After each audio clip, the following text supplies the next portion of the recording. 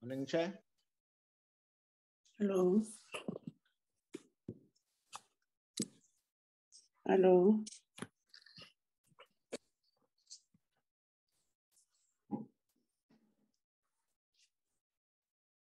How are you, Chair, this morning?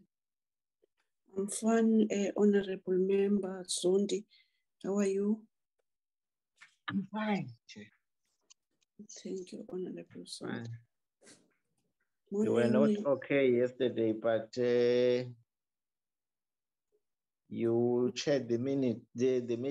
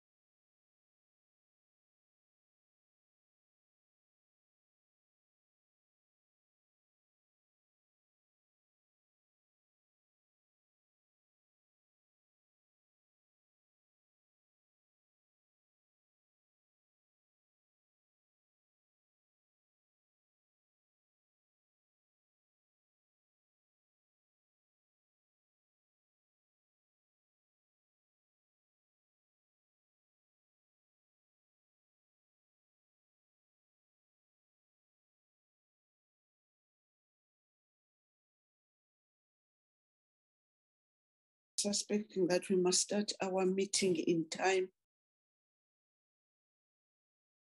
Mr. Mayedwa, this is 2 members who are sitting lane. Okay, they will when time comes, President of SARU is going to introduce the delegation.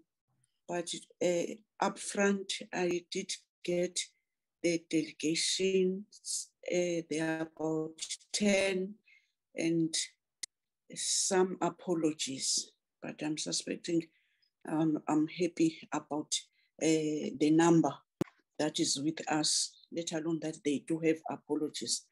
But at least it's a sizable number.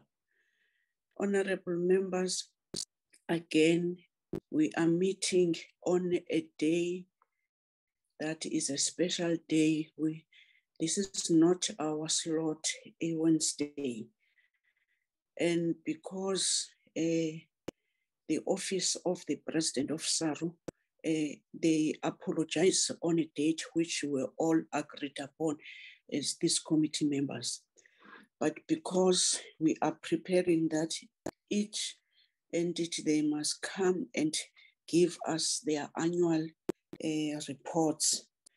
And also, as you are aware, that we do want even the report from SARU on their preparations for RATO. I took this decision, honorable members, that let's not delay, and we ask and put the reasons why we ask a Wednesday. It was granted.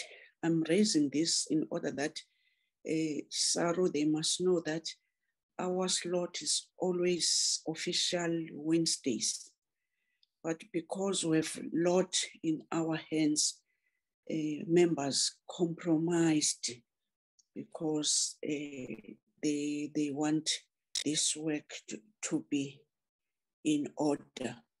So this is a special day which we are given, but let me upfront thanking the members to avail themselves, whilst officially they do know that Wednesday is not for the social cluster. But when sometimes we're having challenges, we do apply. My apology even to the members that yesterday on their official day, they were with us. And today also to our staff that they are always hands-on immediately that something happened in the program of committee. Also, let me thank the department that they are here. We know today it's a cabinet meeting. Sometimes even themselves, we do inconvenience themselves, but they know that the measure of 2 departments made us to have a lot, and we'll be proud as this committee that our work won't be behind schedules. And we know that as we're speaking, so many South African people who are players are playing your cricket, your netball, even your rugby. So we wish them all the best in whatever they are doing, winning, and when they are losing, they must not lose hope. We wish that one other day we must all go back to stadiums. But surely as responsible South Africans, we know when we are not in stadiums, it's not a decision of an individual in the cabinet. It's a decision of collective. We are all keen to go out as South African, loving sport, a woman and man. By those words, can say that the winter in a way started. We've been not having anything like rain in this Western Cape, but last week it started, and we do feel the cold. And make no mistake, coronavirus likes the area where there is a weather like chilly and cold. Let's not forget to put our mask. Those who have keen to go and vaccinate, is their right to do so. And those who have done so, now there are communications which are coming that we must go and take another jab for what do we call this thing? Immune boosters. Booster, those who, yes, thank you, Honorable. Those who feel like do so, they must do. By those words, I wanted to check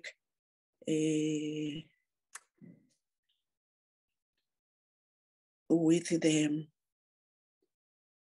the department who is here, and I want to check with the SARU who is here, and then after that, I'll ask members to adopt the agenda. Department who is with us.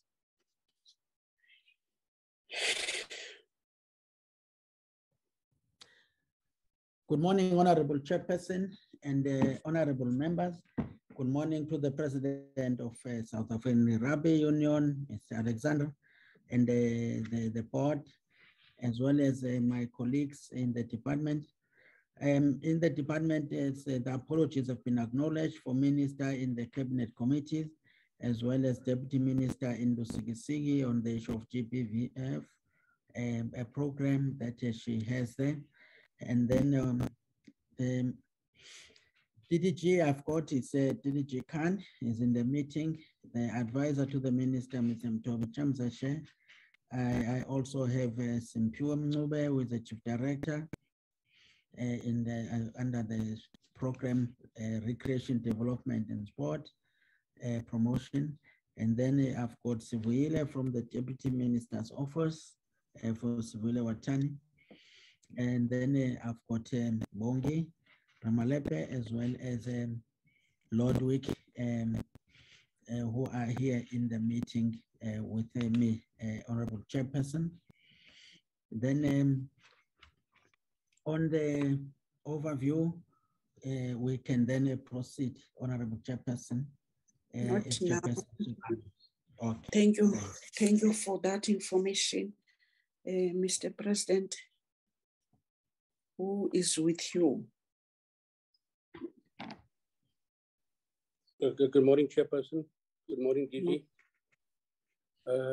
Currently with me, Honorable Chairperson, is the Deputy President, Mr. Francois Davids, the CEO, Mr. Yuri Roux, Mrs. Mimi Tau, Executive Member, Mr. Pat Keen, Executive Member, Mr. Saban, the General Manager of Operations and Finance. Apologies for Rasky Rasmus, he had to rush home, it's a family emergency. We got the Springbok coach, Mr. Jacques Nieuwouwer, Mr. Charles Vessel, the General Manager of Rugby, Ms. Lynn Cadwell, the High Performance Manager for Women's Rugby, Mrs. Samantha McDonald, Strategic Performance Manager, Ms. Vanessa Dobo, the Head of Legal and Compliance, Mr. Kayama Edwa, Senior Manager, Government and Stakeholder Relations. Also helping us and advising us is Mr. Max Fuzani on Government Relations and Stakeholder Relations. So that is our delegation, and apologies are for the following. The following members, Mary Ann, Executive Member, Mrs. Peggy Sukamalo, Executive Member, Sam Gomeni, Executive Member, Mr. Louis Van Siena, Executive Member, Mr. Lindsay Mode, Executive Member, Mr. Yanni Lowe, Executive Member, Mr. Scout Liebenberg, Executive Member, and Mr. Fafa Klutzer. They're all busy traveling to Cape Town as we have a meeting in Cape Town. So my apologies for those members, Chairperson. So those are people present, Chairperson. Thank you, President. Honorable members, can we put the agenda on the screen?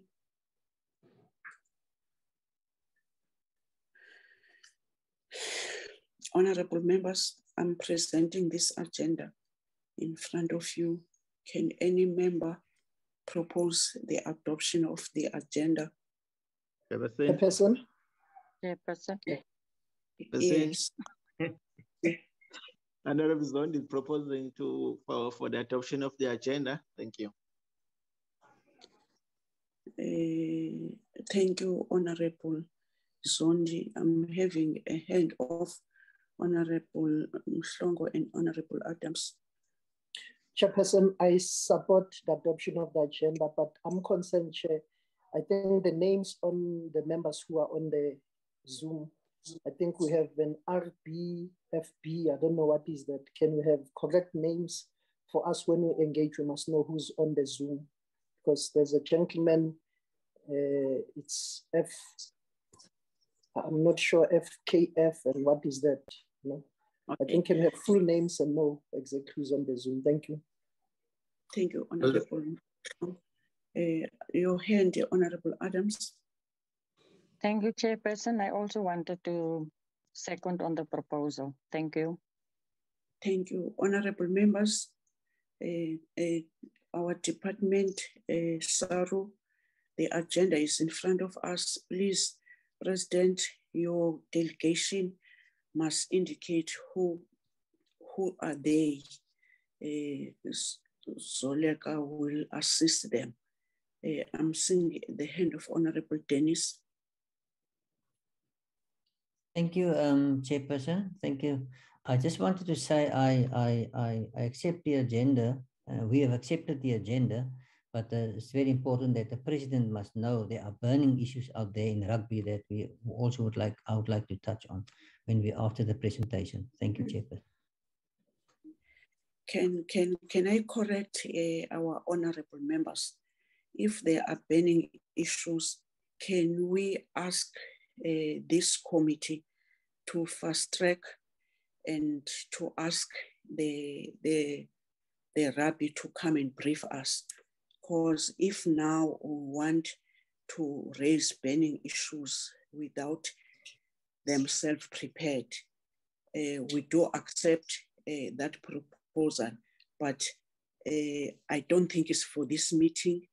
We need a briefing, a fully fledged briefing.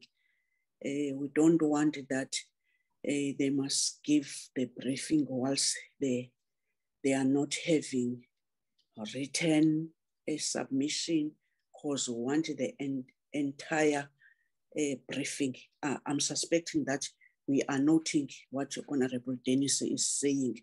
Maybe those questions, they must just be raised after the deliberations, what maybe we expect them to brief us.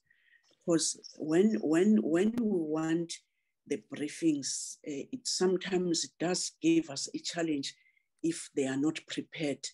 We don't want to be brainwashed.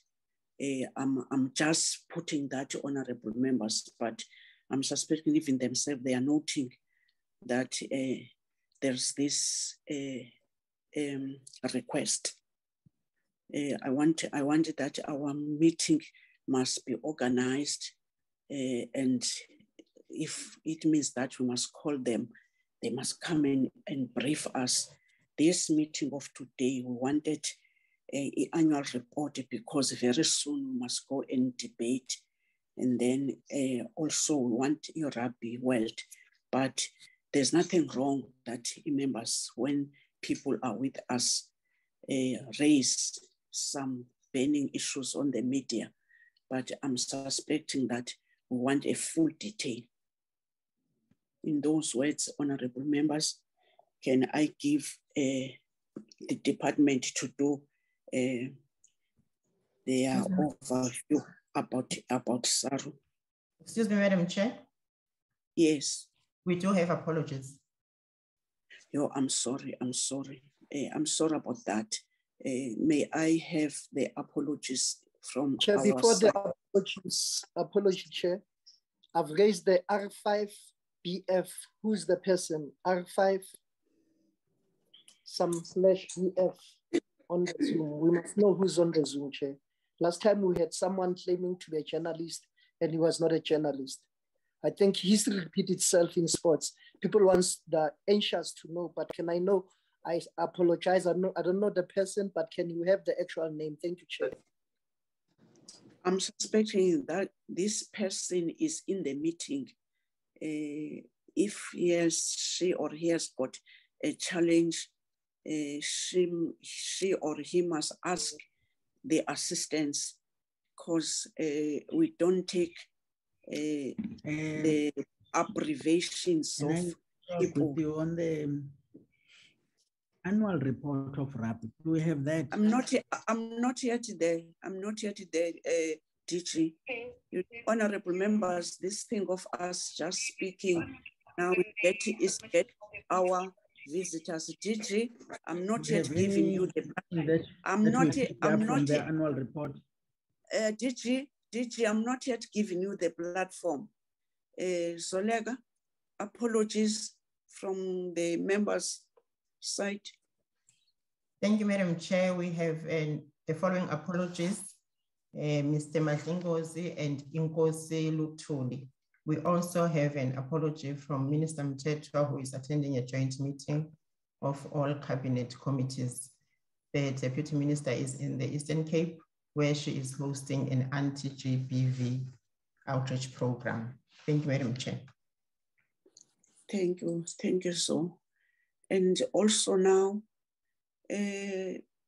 Zolega and the President, with this person who has got abbreviations in our chart is R5NVBF. What is that? President. Honorable Chairperson, that is not one of our delegates. So you can delete that person if we don't know. Thank you, Zolega. Who is this person? Madam Chair, I will find out and confirm, but I do have a message from someone from PMG that that could be the person, but I will confirm, Madam Chair. We cannot start a meeting that we're having a strange in our meeting. This person does now, he or she is listening to us. She or he must tell who he is. R5RVPF, who are you? Or else we'll be taking you out of this platform. Is it a ghost?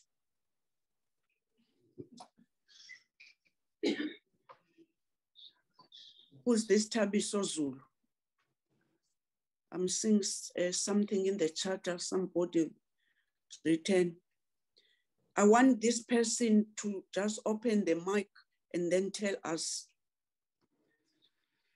Don't delay our meeting.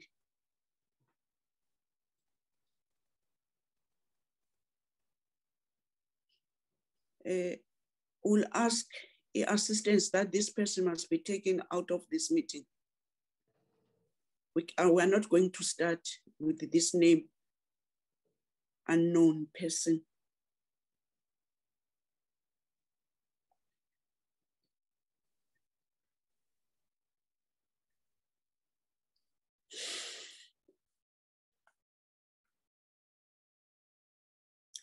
Is anyone who's assisting you, Solek?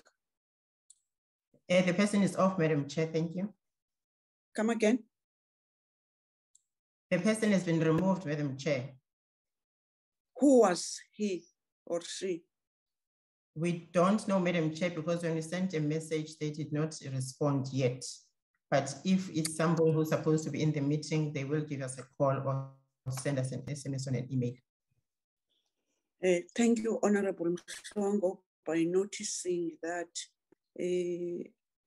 public people, they do have a right to be in the platforms that Parliament is always indicating that those who want to listen, they know what to do, which channels they must get in. Now, can I give it to Udigi? Let's be vigilant, honorable members. I'm seeing the hand of Honorable Dennis. I don't know whether it's an old hand. No, it's an old hand. It's not. Honorable Dennis.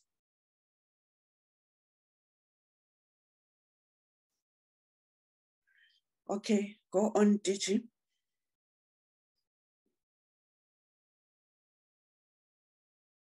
Digi. Good morning, Honorable Chairperson. I will then present just our overview on the South African Rugby Union, and then thereafter they will then make their presentation to the committee. Chairperson, I will now switch off the video.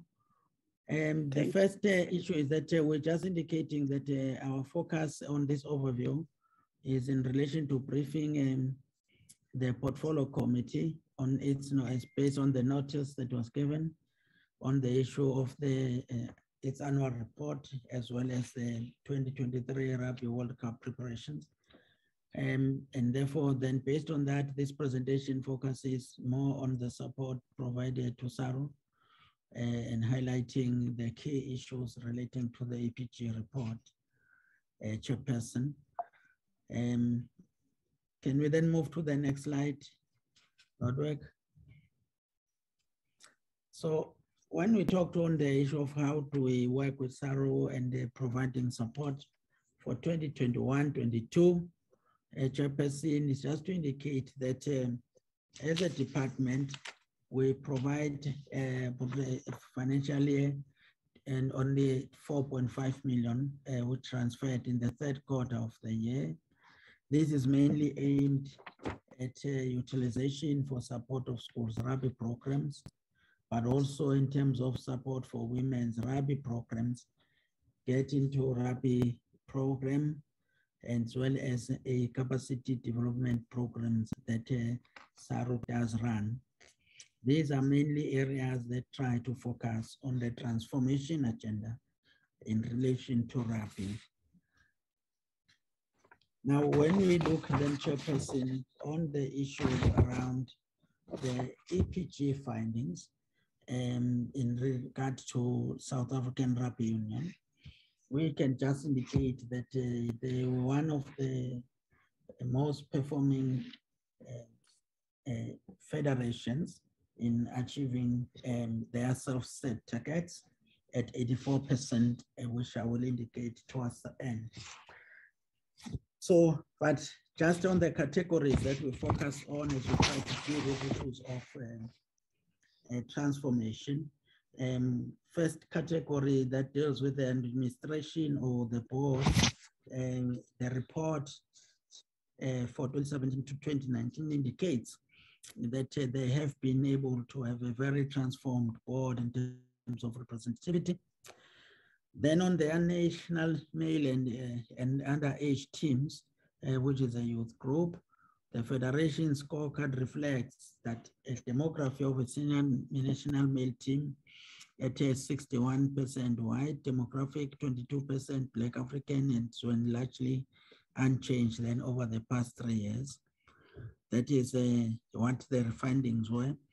Then in relation to the national female senior and underage teams, this is where a significant transformation has been observed in this regard. And it continues to inspire particularly the young women who would like to participate in rugby, that rugby is for all races and they could be able to participate. Now, when we look at the issues of coaching and the referee structures, the EPG findings were that federations, the referee structures is still at 54% white, 31 Black African, as well as 19% colored and Indian.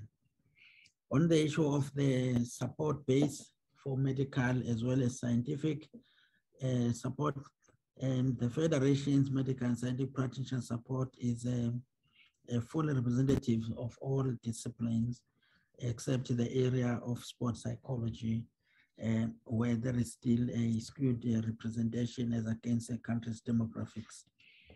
The next slide, as it brings us towards the overview, is just to indicate that on the school structures, the number of participating primary schools and senior primary schools was reported as 4,800 as well as 2,500, which reflects a higher percentage of participating schools compared to the past. However, it is important to bring to the attention of the committee that the issue of school rugby still remains a challenge in that it's still skewed towards those who are previously privileged and mainly those also who might be in Model C schools due to a number of constraining factors that as a department in SARU have noted as things that still need to be dealt with about school sport in general and the tripartite relationship between Department of Sport, Arts, Culture, as well as the basic education and the federations under the leadership of SASCO. However, If we look at the participating primary and senior schools, these were much lower, 3,000 as well as 2,495 than the actuals that were reported. Now, when we look at what is happening at a club structure level, you will see that Chairperson, two components were focused on. One was the issue of the number of clubs that have been reported to have declined. The report was reflecting that the decline from 1,600 on the number of clubs to 1,145, but also from this Chairperson, the feedback we have in terms of analysis is really based on the challenges of costs of running a club and capacity to maintain a club, even if you have it, which are quite limited, and they keep on getting more and more. The same problem in terms of the decline in membership, club membership over the same period, from 76,000 to 73,000 plus, mainly due to the issues of resources and the costs it associated with being a member and what you need to do in order to maintain your membership. So those are some of the constraining factors that the issue around club structures are facing.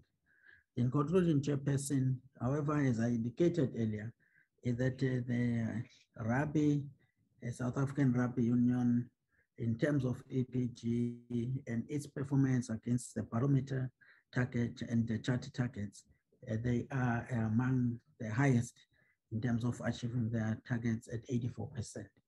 Chairperson, thank you very much. Thank you, DG. On that note, President of SARU. Sorry, Chairperson. Yes, it is. May I just conclude on one issue, Chairperson, around the issue of the return of spectators. Okay, yes. That Rugby has been communicating with the department, has been part of also the team that the department established to try and find ways in which spectators can return safely, and they're developing the guidelines. And they also have been quite one of the federations doing their best to host, despite the maximum of 2,000 spectators.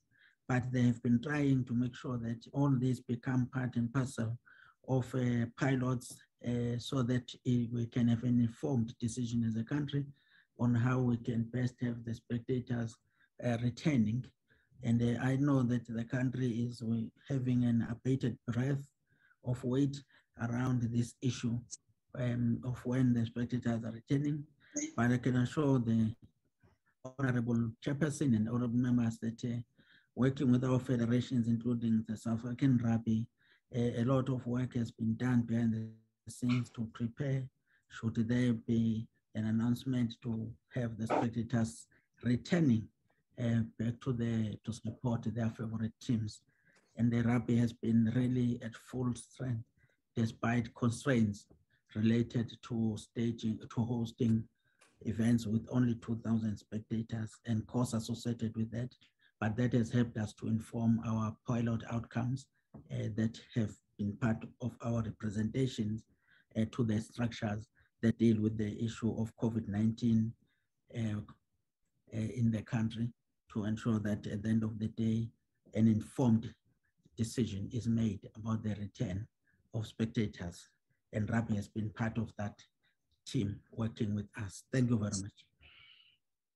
Thank you, DG. In that note, may I call the President of SARU to lead and give us who's going to present their presentation. Thank you, Honorable Chairperson. I wanted to bring up a presentation.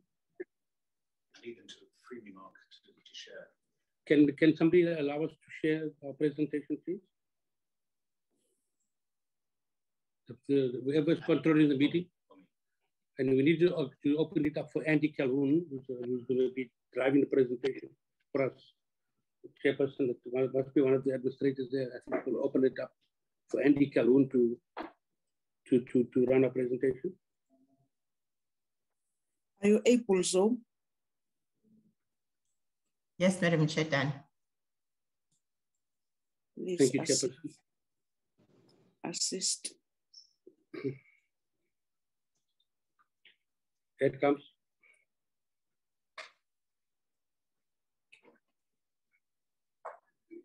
Please to it. Honorable Chairperson, the DG of Sport, honorable members of the Portfolio Committee.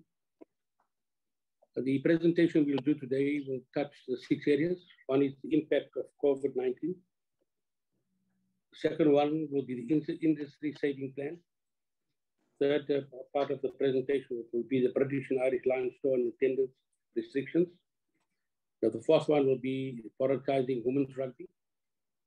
And the fifth one will be the preparation for the World Cups 2021, 2022, 2023, and our team performances. And the last point will be a transformation. And I certainly, if we do the transformation, we can answer some of the things raised by the DG. If not, we'll answer any other question, Chairperson, but I'm going to start off. And the first person to deal with the first part will be our person in charge of our finances. So I'll ask Mr. Bobby Savan to lead us off. Thank you. Mr. Button. Good morning, Chairperson and honorable members. I am the General Manager of Operations and Finance. SARU generates in excess of 80% of its total revenues through the sale of broadcasting and sponsorship commercial rights. The slide in front of you reflects that trend in terms of what we've been able to generate during the periods. And very clearly from the slides, there's this decline in 2020, which was of course a COVID hit year, and a year that the Springboks actually did not participate in any matches. So although that decline is significant, it could have been much worse because of that no participation. And generally, as a rule, no participation means no generation of such commercial income. I can tell you that to be able to generate even at that lower level of revenue between broadcasting and sponsorship, it was only achievable through the cooperation and working with our stakeholders, where we effectively could still share in revenues, although we did not participate in those periods. So we've been in ICU.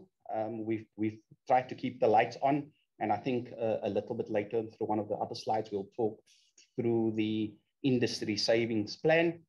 If you look at the slide on the that's currently in front of you, this kind of just paints the picture that 2 years down the line, we've been struggling for our teams to participate. The slide is really illustrative of the impacts that it has at our franchise level. So we currently have 4 international franchises that participate in the United Rugby Championships.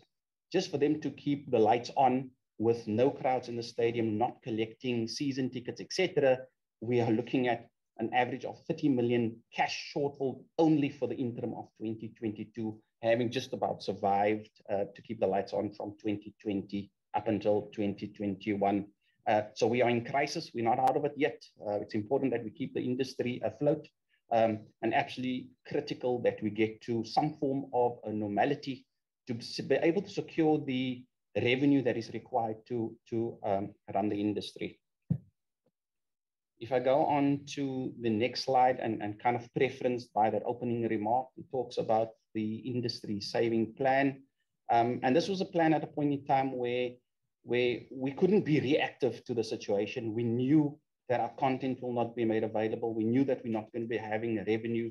And we still had a system of quite significant fixed costs. And that is why it was important for us to have an industry savings plan, which really was a collaborative effort between South African Rugby Union and its members to make sure that, post or coming through this COVID, that we still have a business to run.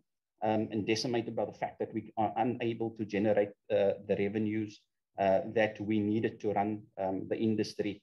It included the cancellation of the competitions, and I think to the previous speaker, if you're in a situation where you've got fixed costs, you need to look at certain projects that unfortunately, if it's not self-funded, we just had to mothball at a point in time, and therefore we were kind of on hold until we resume to some form of a normality. Sorry, Chairperson. Sorry to interrupt at this point. I see we have a member here that is one member that is suspended by the South African Rugby Union on the Zoom call, Mr. Zeltmare. How did he come in here? Who did give him the link? He must be out of the meeting. Why is he doing that? Who did give him the link?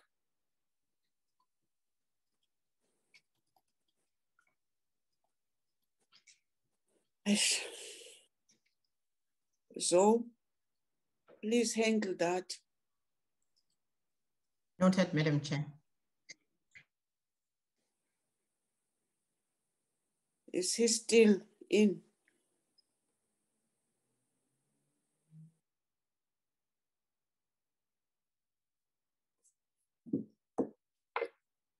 Why people are doing this to just get in a meeting where he or she is supposed not to be, whilst there's a platform that everybody must be there.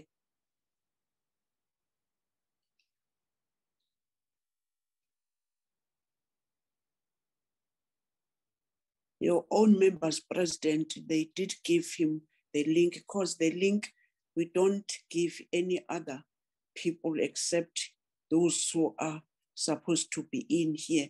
But thank you for that observation. Because my screen is having the presentation, so let me check again. I can't see. No, thank you, Chair. Who's that? Thank you, Chairperson. Is he out now? He's gone, Chairperson. Thank you. Monitor for us, in order that you must tell those who are not supposed to be part of your delegation. We do appreciate that. Ope, you must continue. Thank you.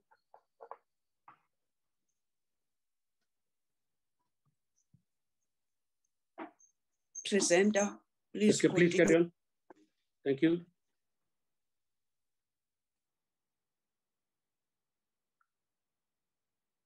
Where is the presenter now? Why are you quiet? Thank you very much. So just on that was just concluding the industry saving plan in terms of the collaborative efforts and approaches that was needed to let it take a lot of fixed costs out of the system, just to make sure that when we return to normality, that we've got a system that can actually just continue producing the rugby products that is required. Thank you, Chairperson.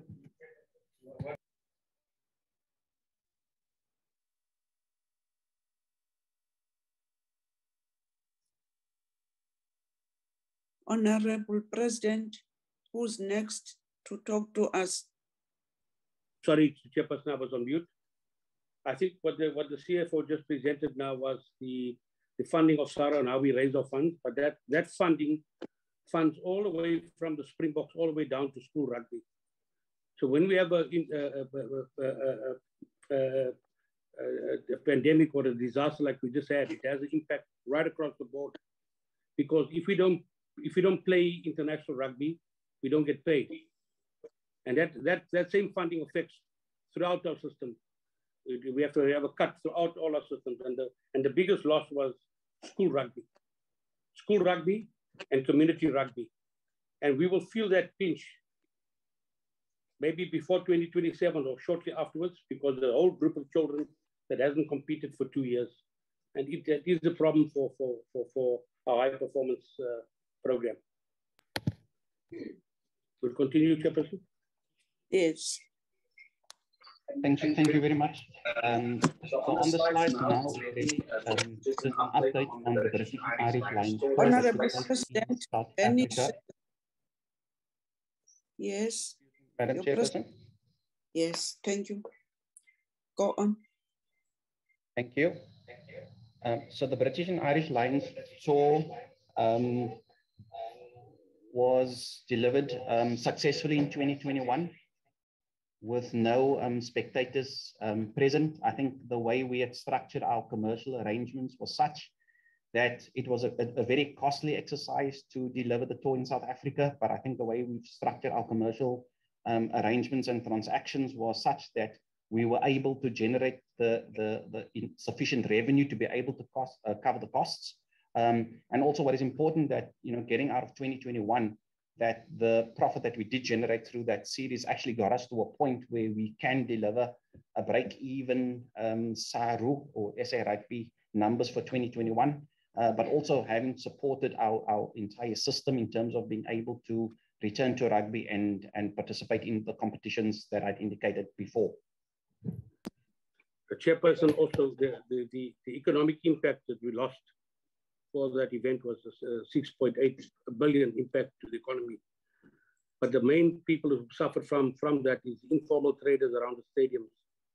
Over December, we had several of these individuals calling, looking for assistance. So while we're not having spectators in the stadiums, it's not only affecting the formal side of things, but the informal side is badly affected, and they got no place to turn for compensation. Okay. Madam Chair, if I can continue, just the following slides really takes or reflects our sponsorship income, a very crucial income line, as I'd explained earlier on. We've seen the significant decline, and I think the slide just illustrates how important it is for us to generate the revenue lines across the various properties. The sponsorship derived from or attributed to the Springboks remain absolutely crucial in terms of our total revenue mix and in terms of our total sponsorship mix. So about 60%, 66% of the total sponsorship income will come directly from Springboks and Springbok activity versus 70% holistically that comes from our other national teams, inclusive of the Springboks, i.e. the Springbok Sevens, where we generate significant amounts of sponsorships. It's not quite at the targets that we want to get to. We're building up on that. 2020 and 2021 had seen that significant decline. I think 2020 still reflects on the screen a pretty healthy picture, but the picture is really healthy because of the stakeholder engagements, our promise to return to rugby that kept sponsorship happy and at bay at times where we had to deliver rights where we did not play sufficient rugby.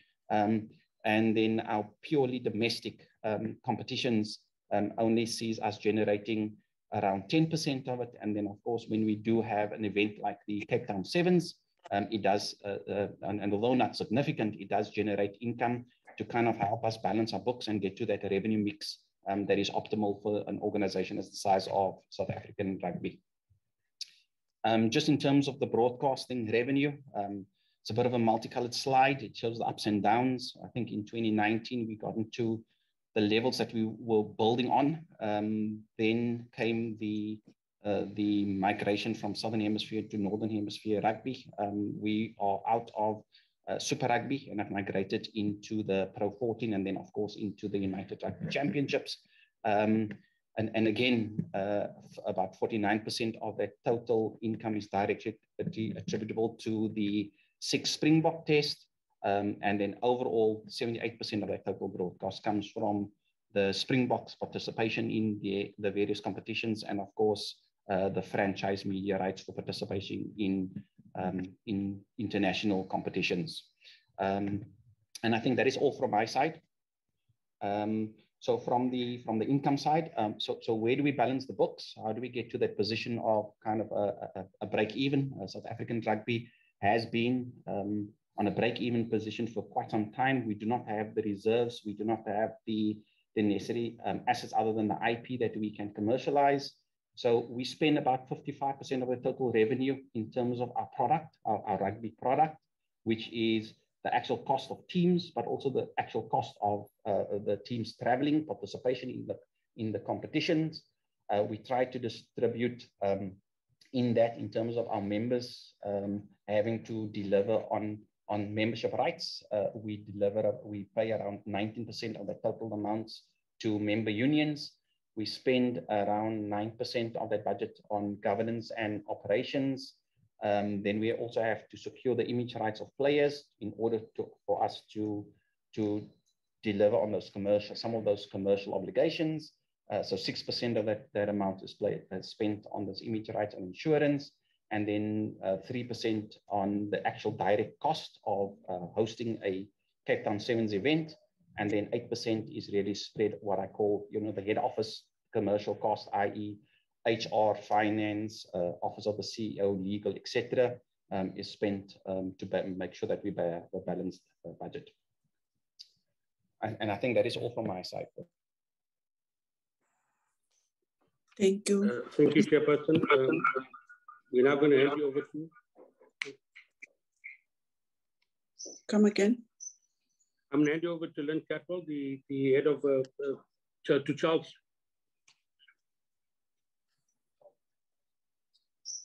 To Charles Vessel, the head of the rugby department. Good morning, Honorable Chair. Good morning, honorable members. Honorable President, switch off your mic. Let me start again. Good morning, Honorable Chair. Good morning, honorable members. I'm Charles Vessels. I'm the General Manager for Rugby. I'm also doubling up as the team manager for the Springboks. As of today, Honorable Chair, we are 541 days away from Rugby World Cup 2023 kicking off in Paris. That will open with a test between France and New Zealand. And 2 days later, on Sunday, the 10th of September, 2023, the Springboks will kick off their campaign against Scotland. But there's lots of activities between now and the kickoff of Rugby World Cup 2023. During this year, it will see the Springboks playing 13 tests. 6 of those tests would be at home, and 7 of those tests would be playing away. In July, we are hosting Wales for 3 tests to be played in Pretoria, Bloemfontein, and Cape Town. Then we are welcoming the New Zealanders to Nelspruit and to Johannesburg. And our final home match would be played against Argentina in Durban. But it will also see the Springboks traveling north to the Northern Hemisphere to play against Ireland, France, Italy, and an additional test against England. So it's quite a busy year with 13 tests for 2022. In addition to those tests, we will have 1 or 2 camps, 2 alignment camps, one in April and one in May, where we will bring together our local base players, and the coaches will take them through the expectations for this year. What will the plans be, our traveling plans, our logistical plans, how we are going to do it. For 2023, prior to kickoff of Rugby World Cup 2023, we will be playing 6 tests. Then we start off our campaign on the 10th of September in France for Rugby 2023. We hope in the Rugby World Cup 2023 that we will play 7 matches, which means that we want to contest the finals on the 28th of October in Paris at Stade de France. And we hope the entire portfolio committee would be there in Paris on the 28th of October to support us donning the green and gold. So that is 2023. Now, we did fairly well this year. We've retained the #1 spot as the Springbok team on the world rankings. Our sevens have done us proud. They are also retaining the #1 position in the world rankings as the best sevens team in the world. And then over the weekend saw the Springboks probably making clean sweep with the awards held over the weekends.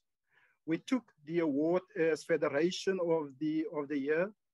we took the award as Team of the Year, the Springboks. Rassie Erasmus took the Coach of the Year, and both Makazola Mapimpi and Siamtanda Kolisi walk away with category awards. I think that indicates that we have performed fairly well over the last year or so. Now, I focused on World Cup 2023, but we shouldn't lose sight of the fact that there's 2 other World Cup taking place. We are hosting the 7th World Cup in Cape Town in September of this year. And then the Women's World Cup, which was initially scheduled to be played in 2021, will not be, because of COVID reasons, will now be played in New Zealand from October to November of this year. So basically, we are planning for 2 World Cups this year, and then our 2023 World Cup next year. That's basically me done, Honorable Chair. Thank you, Chairperson. Again, Yes. I'm now to hand over to Lynn Catwell, who heads up the Women's High Performance Manager for Women's Rugby. Lynn.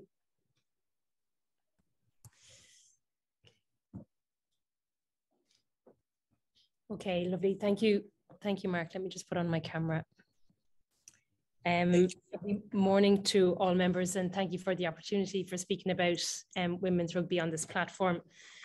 I just want to speak for a couple of minutes to talk about the approach that SARU are taking to the women's game going forward.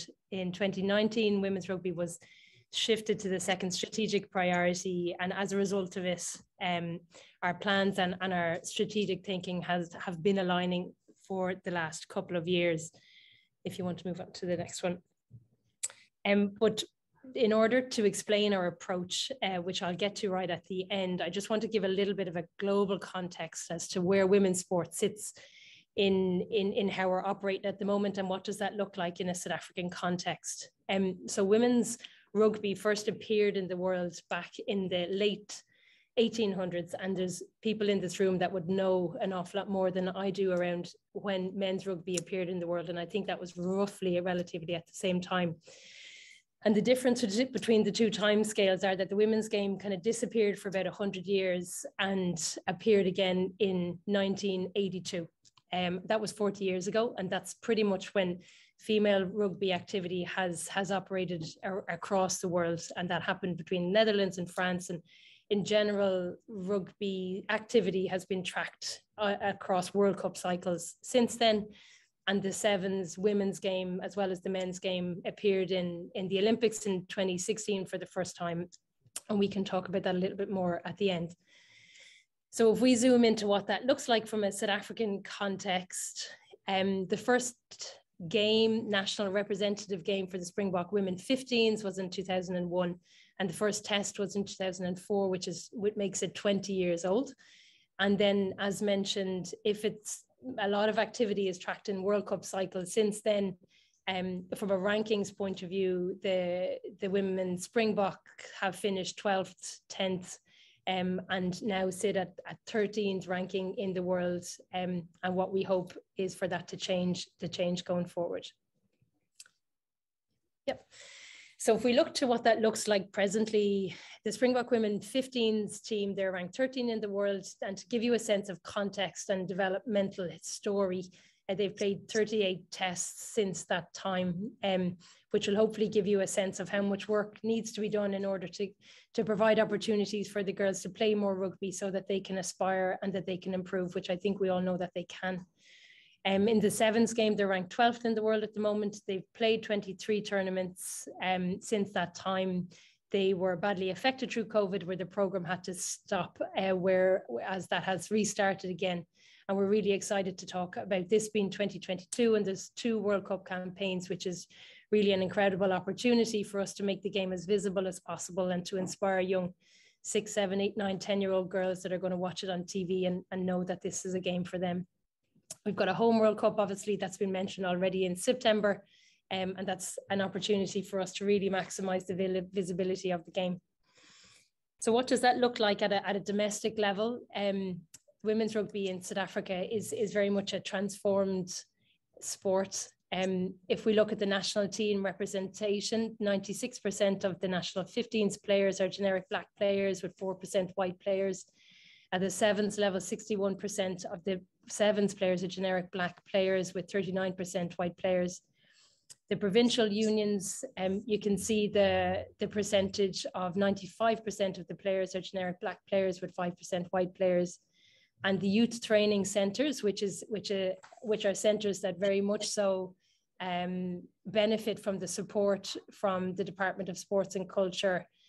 Their demographic breakdown is 70% are generic black players with 30% white players. And the youth training centres is practically our junior rugby because the women's game doesn't have a formal primary or secondary school or high school national competition, which is something we definitely want to focus on going forward. So to conclude, we've been consulting and speaking a lot over the past year and a half since the game has been shifted to the second strategic priority, and our women's rugby strategy is about to be launched over the next couple of weeks, which has 5 core pillars, which sit around leadership and culture. How do we create a system around girls that works for girls and that learns all of the IP that we have in SARU and apply that? Coaching will be a key focus on how do we accelerate learning through good coaching, and coaches creating a learning environment for girls to learn. Our high performance structures, which we spoke about, the development pathways, which will be essential, and how do we increase the visibility and commercial partnerships to increase funds and revenue into the game. Lovely, thank you for the opportunity for speaking. Thank you, Chairperson. I'm now going to hand you over to Mrs. Mimi Tao, who chairs the Transformation Committee. Mimi. Thank you. Good morning, Chairperson, DG, and honorable members. As introduced, I'm Mimi Tao. I'm currently a member of the Executive Council, and I'm also the Chairperson of the Transformation Committee. As you are aware that we've been at our lowest point in 2016, there's been significant progress since then. We now have MOAs and provincial performance agreements concluded to stage targets to 2030. We also have established incentive policy. We also have performance audited annually and targets successfully met as presented by the DG. And we also have the Independent Transformation Advisory Panel, which has been established last year in 2021. And we have the members of this Transformation Advisory Panel, Ms. Mosekiwa, who is the chairperson and also the independent ESCO member, myself as the chairperson of the Transformation Committee, Ms. Mutatsing, and we also have the judge, Mr. Johan van der Westhuizen. We have also structures that are there to really deal with discrimination issues, which is the external support, the My Player. So each professional team has a dedicated senior player representative charged with identifying matters impacting on players, including transformation and discrimination as indicated. We have a 24/7 helpline in operation for professional players. We've also designed to assist with social stresses and challenges faced by players. And of critical importance, we have Sports Employee Unite, SEU, which is really a trade union representing industry employees. This is also one of the supporting structure, the industry support, the South African Rugby Employers Association, which regulates relations with employers. And it elected its first Black chairperson, which is Thando Manana in 2021. And he's been the vice chair since 2019. This facilitates the orderly settlement of disputes. It also assists members on matters affecting the relationship with employees. But most of all, it promotes, supports, or opposes any proposed measures that may affect everyone within the organization. Thank you. Thank you, Mrs. Tau. I'm now going to go back to Mr. Wessels, head of the Rugby Department. Honorable Chair, again, I think you won't mind me on behalf of the South African Rugby Union to thank the Department of Sport, Arts and Culture for their contribution to make this very exciting program possible. The fast tracking of Black coaches started off with us calling for nominations from the provinces. We received 101 nominations, and we put those 101 nominations through various exercises.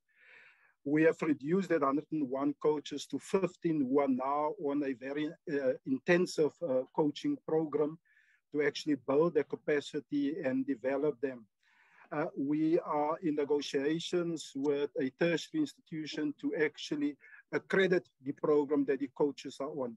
Some of these coaches on the program, 15 coaches on the program, are currently leading varsity teams. They are currently assistant coaches with franchises. And we hope that through this program, they would put up their hand, put them in good stead actually to put up their hands in order to take the reins as head coaches when positions come to the fore.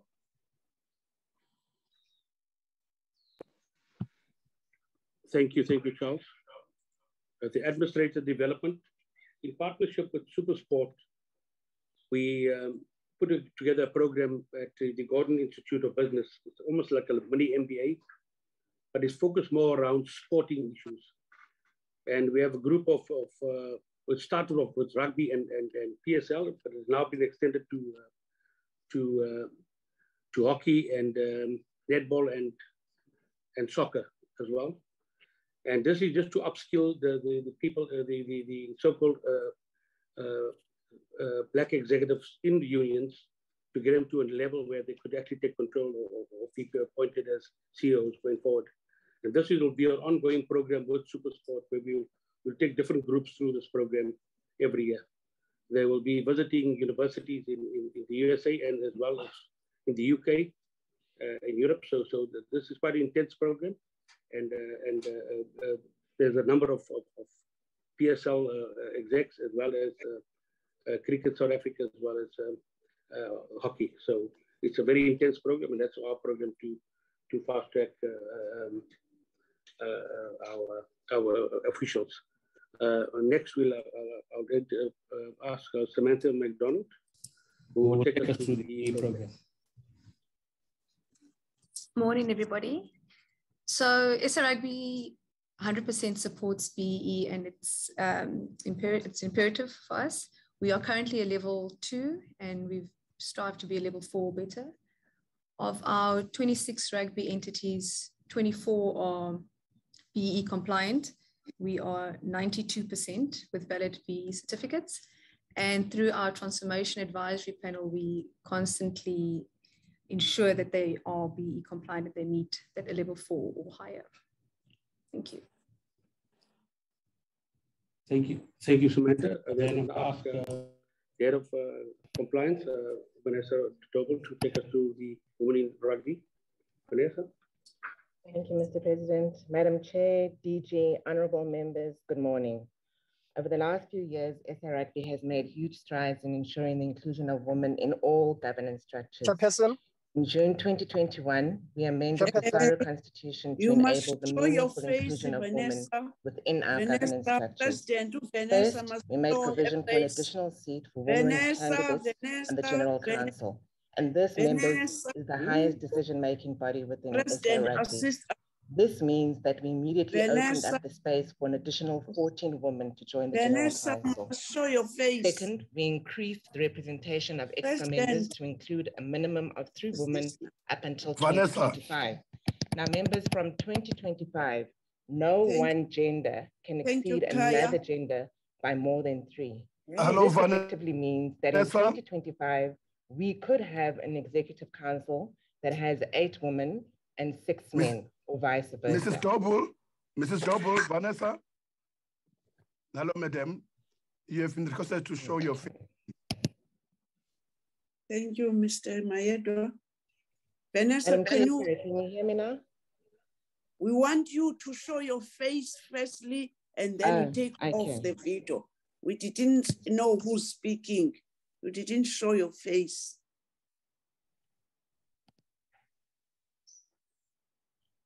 Can you hear me, Madam Chair? Please start again, because we've been calling you. That's why we couldn't listen, because we were making noise saying that please show your face. Can you start again? Madam Chair, you can start it again, please. Should I start from the top, Madam Chair? Yes. You can switch off now your video. We've seen this beautiful Duki, beautiful Mbogodwa. Start again. Thank you, Madam Chair. So, Madam Chair, DG, honorable members, good morning. Over the last few years, SA Rugby has made huge strides in ensuring the inclusion of women in all our governance structures. In June 2021, we amended the SARU Constitution to enable the meaningful inclusion of women within these structures. Firstly, we made provision for an additional seat for a woman candidate on the General Council. Now, members, this is the highest decision-making body within SA Rugby. This means with immediate effect, we effectively opened up the space for an additional 14 women to join the General Council. Secondly, Madam Chair, we increased the representation of EXCO members to include a minimum of 3 women up until 2025. Now, members, from 2025, no one gender can exceed the other gender by more than 3. This effectively means that we could have an executive council that has 8 women and 6 men, or vice versa. But in order to support this intervention and other diversity-focused interventions, we launched the SA Rugby Women in Sports Initiative in August last year.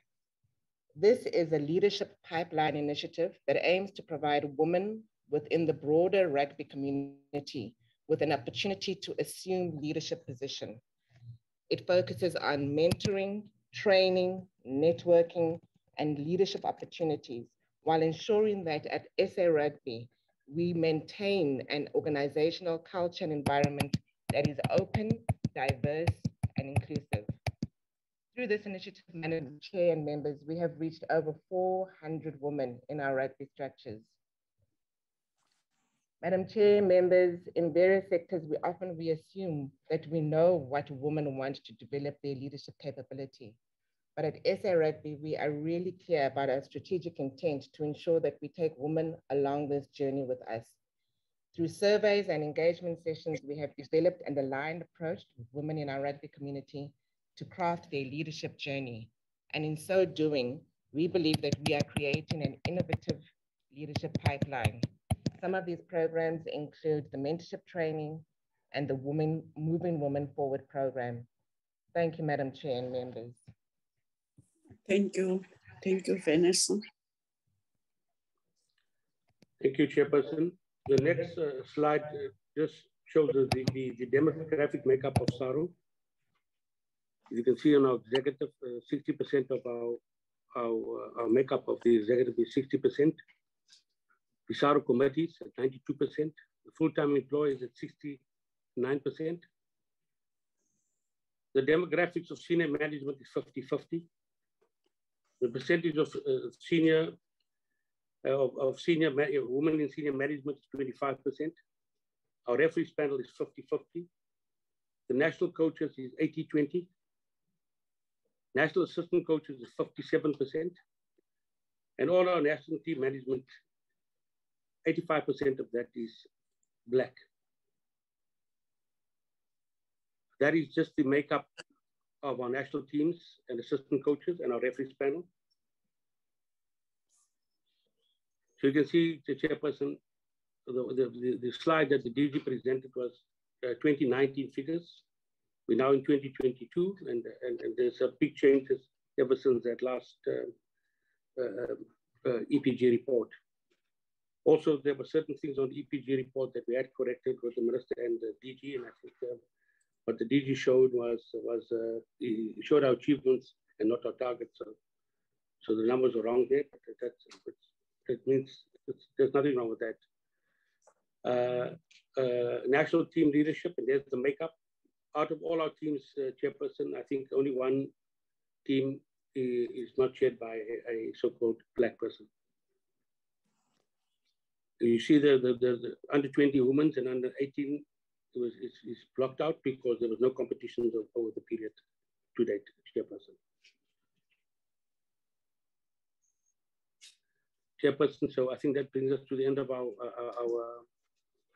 presentation, and we would like to answer any questions you'd like to ask. Thank you. Chairperson. Thank you so much, President. Honorable members, I'm saying that I'm not biased. This is one entity seemingly they've prepared when they coming here.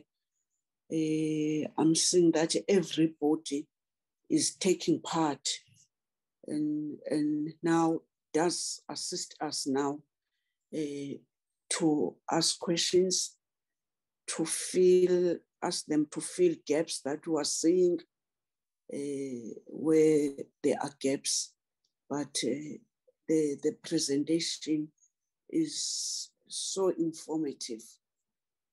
I'm having Honorable Mhlongo, Honorable Veronica, Honorable Chairperson, my hand was up before Mr. Honorable Mhlongo. Mine was No. Give me a chance to chair the meeting, Honorable Member, because when now I'm open, I've seen this, we are going to talk anyway. Please, Honorable Members, give me a chance to chair. Honorable Mhlongo, Honorable Veronica, Honorable Adams, Honorable Sibisi, Honorable Zondi, in that order.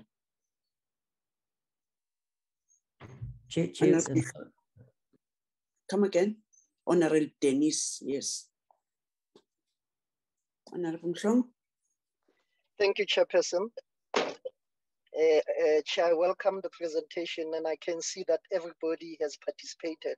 In other words, the president is listening to us. I remember when he came in 2017 when I started in the committee. He was the only person who was speaking. Mr. President, we congratulate your team. Honestly enough, it's impressive for involvement of other members. And Chairperson, let me go to the actual presentation. SARU has an excellent records. They've received awards. SIA, Mampipi, Gajalonji, everything is clean.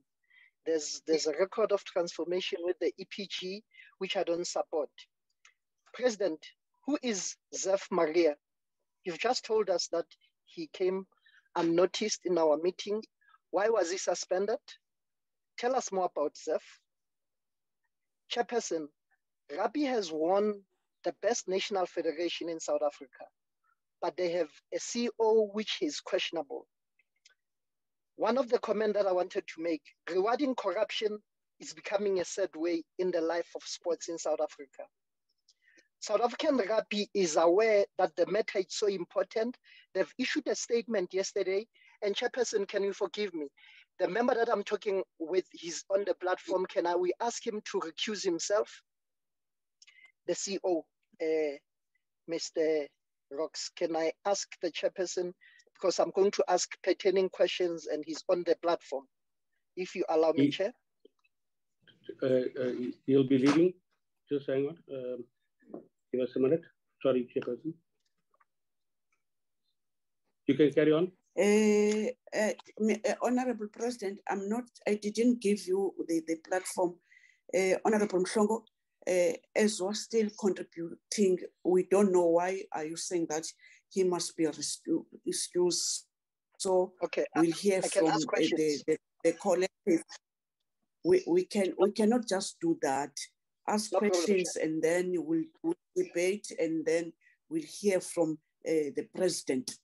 I'm suspecting some of the questions that I was saying to Honorable Dennis, we need this platform to be updated. So let's not excuse people here who, while we don't know what is that, let alone what we are saying. Ask questions, Honorable Member. Thank you very much, Chair. Apology, Chair. I apologize. Chair, the Federation yesterday issued a statement, and it's pertaining the statement that I've received, and obviously it's on the media regarding the CEO. That's why I wanted him to be excused. But nonetheless, let me continue with my question, Chairperson. Chairperson, was Rugby Union aware of the matter, which they've issued a statement yesterday before they hire Mr. Rocks? If yes, why did they go ahead? Or if no, can they tell us why did they hire him with the cloud behind him? Did he disclose this matter before the executive or the board during for them in the process of hiring him? Who is paying for the legal fees pertaining the issue that I'm talking about? Chairperson, why is Rugby doing this, especially if we know that this matter is of importance, especially in the Federation? What is SARU doing about the CEO fraud case? What are they doing about it? The statement, I read it yesterday, but what are they doing about it? This action for us to pretend that things are not happening. For an example, what is this organization action? What are they going to take part? Because there's a court arbitration judgment against their own CEO, which today he even didn't participate. Amazingly, the CEO did not participate in the presentation, but every member participated. You question that. Why have they not taken action against the CEO? Why have they not taken action against the High Court outcome? Let me move away from the issue because it's an emotional issue. Chairperson, according to the presentation, they're saying 54 staff members, staff are female, 54%. What is the make of 54%? What is the make of 54% for female staff? Can I get the actual, the make? How many whites, how many Indians, how many blacks, the makes of the 54 staff members who are on the payroll? You know, going back to this issue, CEO Chairperson, you ask yourself several questions. The time when it comes, the executive have been quiet. Now, do we have, can I ask maybe, to have a fair policy in SARU? Others are suspended, others are not suspended. What is the policy on SARU? One of the things that I wanted to find out, the box, we lost the test match in June. And I can tell you, when we lose any test match, the coach is out. They will fire a coach or something will happen. They will show a coach a door, but their own CEO is still there and there's a cloud. You question that, Mr. Chairperson. Mr. President, can you maybe take us into your confidence? You did not present this, we know, but this is an issue of importance. It's on the media, you've issued a statement, and I'll come up with your presentation after hearing exactly. You know, I question the presentation when you go into details. There's money allocated, it's roughly 4.5 million from the department. I don't see any breakdown financial out of 4,005 million. How much have been spent on Women's Federation? There's no clear guiding on your presentation. How much was spent on as the allocation is done? Now, Chairperson, the minister is not here, and you question that because this federation is most of it, a federation important that the minister will break. The EPG is not working. I can put it to you, Chairperson. The EPG, the measurement that we are talking about, it's not working. You cannot say transformation is halabaloo, it's mad in this federation. I have a different view. The EPG, it's not working. For us to see transformation, we must have rugby, school sports. We must have sports in different locations, emakasi, emakaya, urban communities, not only in the suburban areas. But nonetheless, for now, let me stop. I'll go to the actual presentation. I'll get a second bite. Thank you very much, Chairperson. Thank you, Honorable Nhlongo. Honorable Veronica. Thank you, Chair. I just want to start by saying I think I detect a little bit of favoritism towards Honorable Nhlongo. That's just a joke, Chairperson. I first want to start by saying that I think, thank you for the presentation. I think in general, SARU is doing a good job. The Springboks were the team of the year at the South African Sport Awards 2021. Rassie Erasmus was coach of the year, and the South African Rugby Union was National Federation of the Year. And I think congratulations is in order. Then my questions are as follow. I also personally want to know if the president can give us the background on the case between the CEO and the University of Stellenbosch. It is in the media domain, public domain, and it also there it says that SARU is paying or is involved with getting input from a strong legal team. So what is the impact on SARU? And maybe also why have you been quiet on the issue according to the media reports? My second question is, what in your opinion defines or is part of transformation? Is it primarily the representation of Black versus white South Africans in teams and management? And can you maybe tell us what about training, playing facilities, and access to opportunities, resources, and so forth? My second question is, or third question is, given your challenges, specifically with transformation on provincial and national and international levels, whose responsibility is it to identify, develop, and nurture talent at the junior and intermediate club levels, and make sure that the required facilities, opportunities, and resources are available? Are there adequate facilities and resources to monitor those with talent, and to do proper career planning, and to manage talented sportsmen and women? What are your and the state's responsibilities respectively? And are both parties adequately contributing to this? And maybe the department can also come in on that. We can also get the view from the department on this issue. My last question is that I did not find any safeguarding policy on your website. Where do possible abuse victims lay complaints in this regard? And I can tell you the last two federations that were coming to the committee, boxing and softball, both of them, boxing didn't even know what safeguarding is, and softball apparently also didn't have problems. And 2 weeks ago, Honorable Van Dijk, I was having a call from the office. They are asking me that I must also ask members to firstly show their face and then switch off the mic. Seemingly you didn't show your face. This is this beautiful face, honorable members and our guests. Thank you. Thank you, Chairperson. The signal this side, I'm in the Northern Cape on the farm. The signal is very poor. So I just want to come back to this issue of safeguarding. It's very important because we had 2 suicide attempts previous Friday in softball, and there's also huge abuse amongst young boys in boxing. But both of these federations, they're not even aware of this. So for me, it's very important that this issue is also addressed in all sport federations. So if you can just give me feedback on that. Thank you very much. Can also remind the members that we have got an agenda of today, things that we have shown in the media.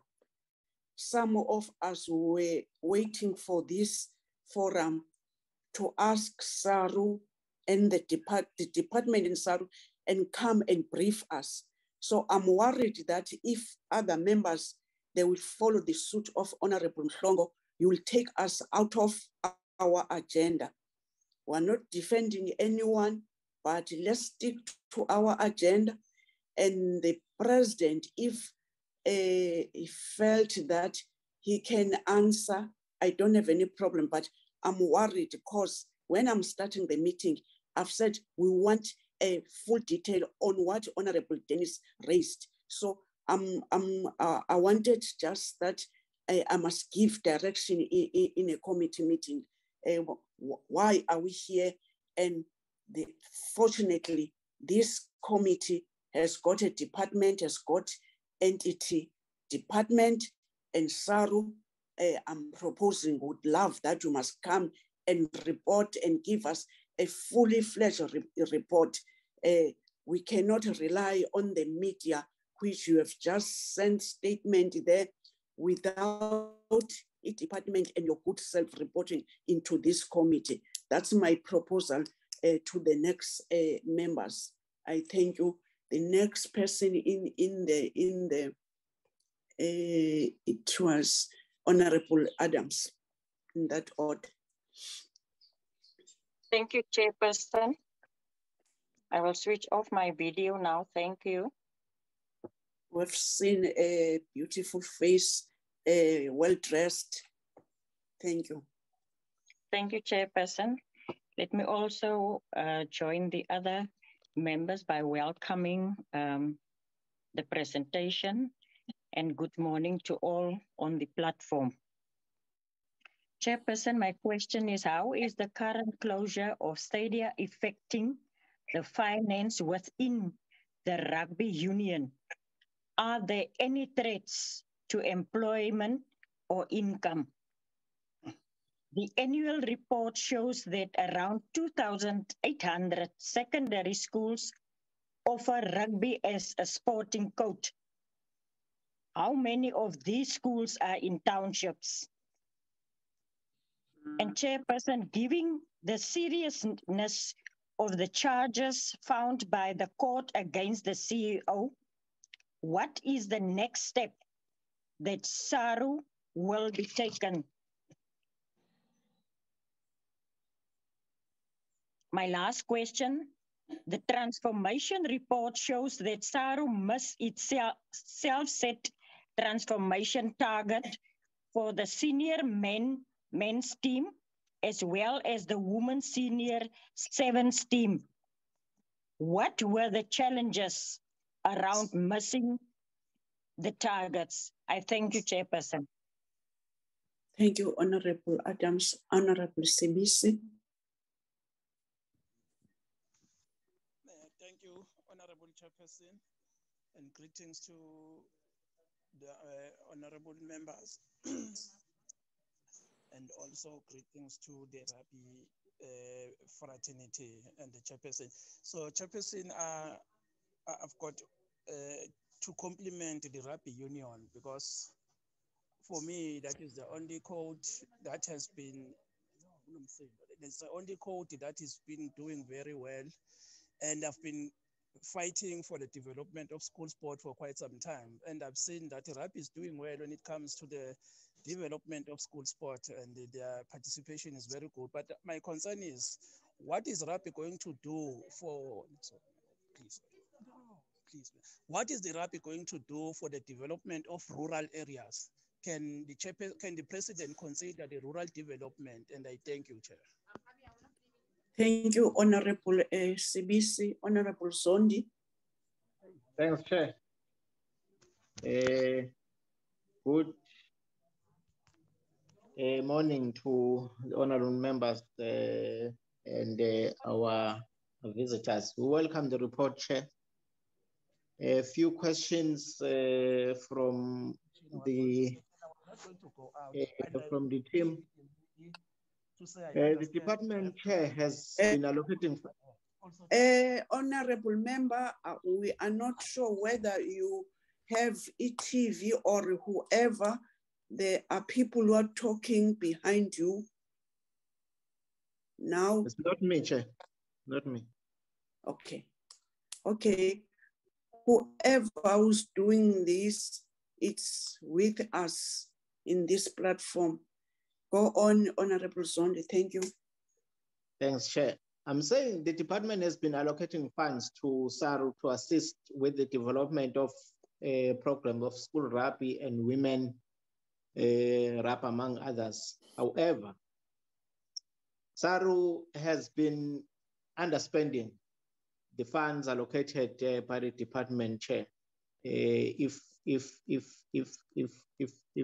remember their financial status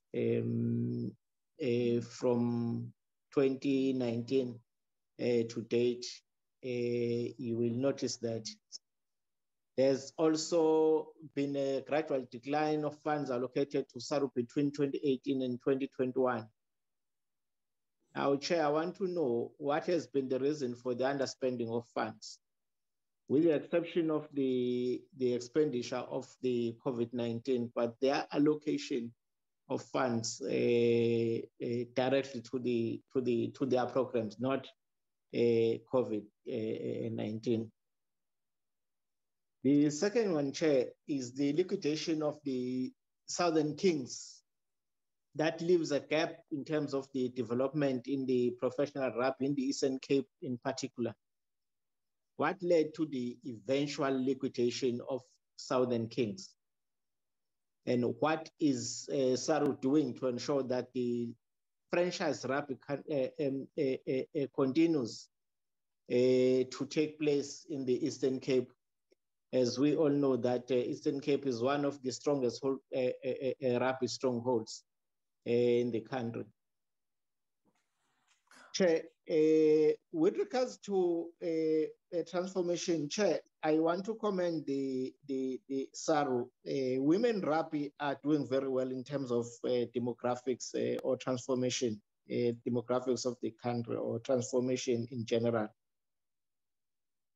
However, I just want to know, are they getting enough exposure, these women, national teams? And what measures is SARU taking to reduce the gap, the gap which is large on the remuneration between male and female rugby national? I just want to know what measures are they taking as a federation. The last one, Chair, is the issue of the steroid. What is the federation doing to minimize or combat high prevalence of steroid use and abuse among high school rugby, in particular, high school rugby players? And what is SARU? How is SARU their relationship with the South African Institute of Drugs and Substance? How is their relationship? Chair, thank you, Honorable Dennis.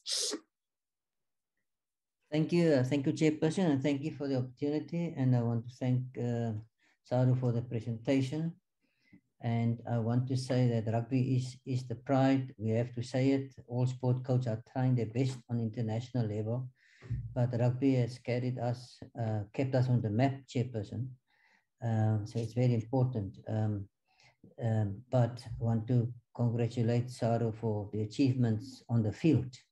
But it appears in a boardroom and in the management structures is not going well. Hence, I've asked your guidance, Chairperson, after we agreed on the agenda, and thank you for your guidance. But I know this issue was unavoidable, the issues that's in the media. I'm covered by the previous members' concerns. I just want to say that the points that SARU must come and account on at an opportunity that is suitable, Chairperson, is this news that has been ongoing in the newspaper. And the interesting part that I want to raise, which they should account on at a suitable time, is that with one person, they don't have a constitution, it seems to me. They don't have policies, disciplinary procedures. And with another person, they treat the person differently. There is discrepancies. And the other issue that they must come on account on is what we want to know is this Newland Stadium and Cape Town Stadium and what's happening in the Western Cape. Because by their own admission, they've indicated that the clubs are declining from 1662 to 1145 between 2017 and 2019. There's a decline, and these underlying leadership, management, board issues is contributing to that, Chairperson. And if SARU doesn't sort it out, I think the Western Cape will go back to what SACOS did to the apartheid government. You know, you can't have normal sport in an abnormal society.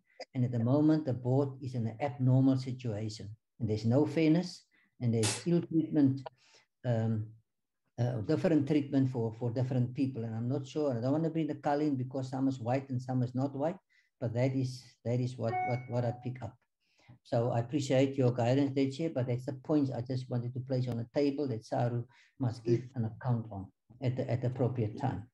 My question in terms of the presentation, Chairperson, I would like to know if women are contracted players and if they get equal pay to the men in sport. And I'm pleased to hear the progress at women in the rugby, but you know, our tradition of men domination and struggling to bring equality is an issue even in rugby.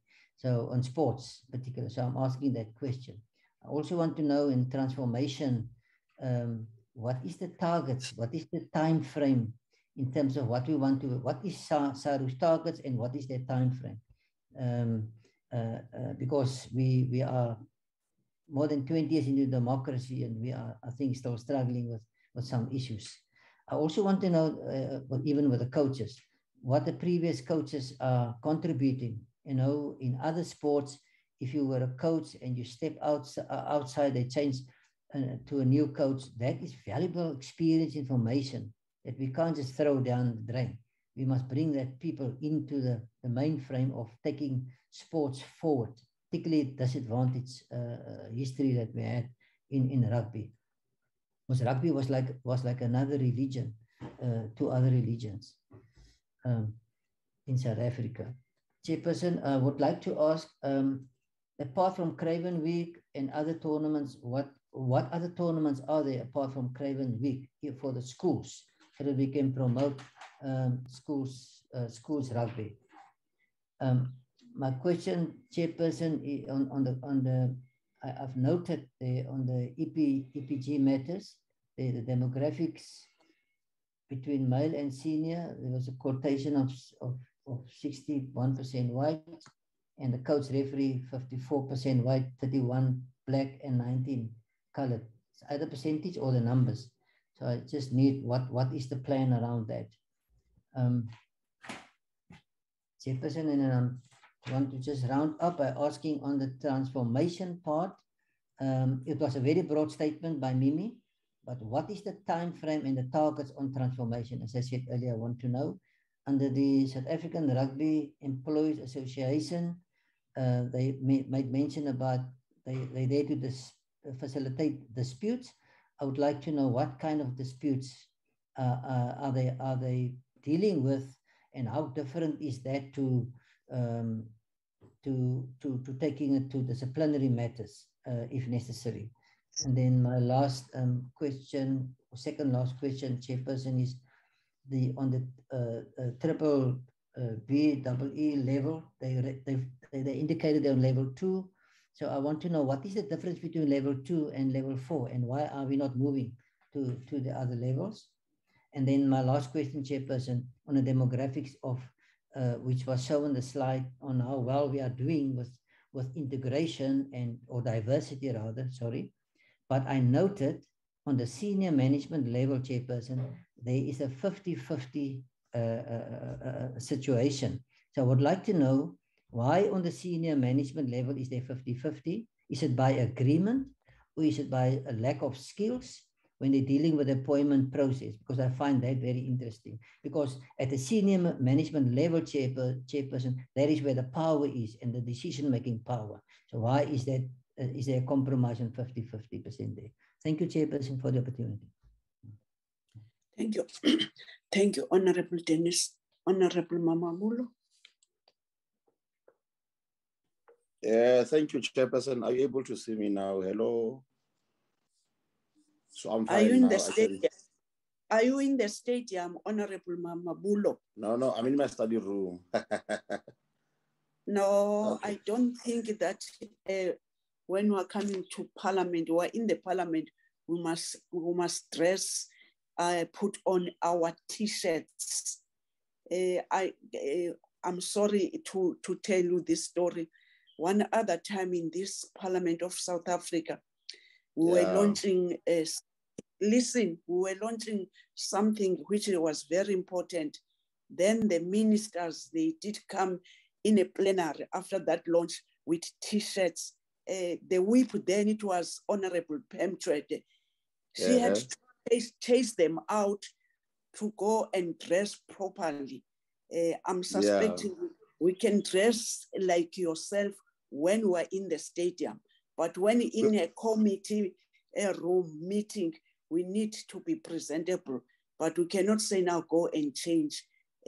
I want that honorable members, they must note that when we're coming to the committee, we must be presentable. I know that we are loving people of sport. This is Safa's t-shirt. It's part of us. We are sports people. We are sporting people. Safa, SARU, Ticket SA, they're all our kids. We should be still supporting our kids. It's fine. Thank you very much. If you put a jacket, you will be honorable.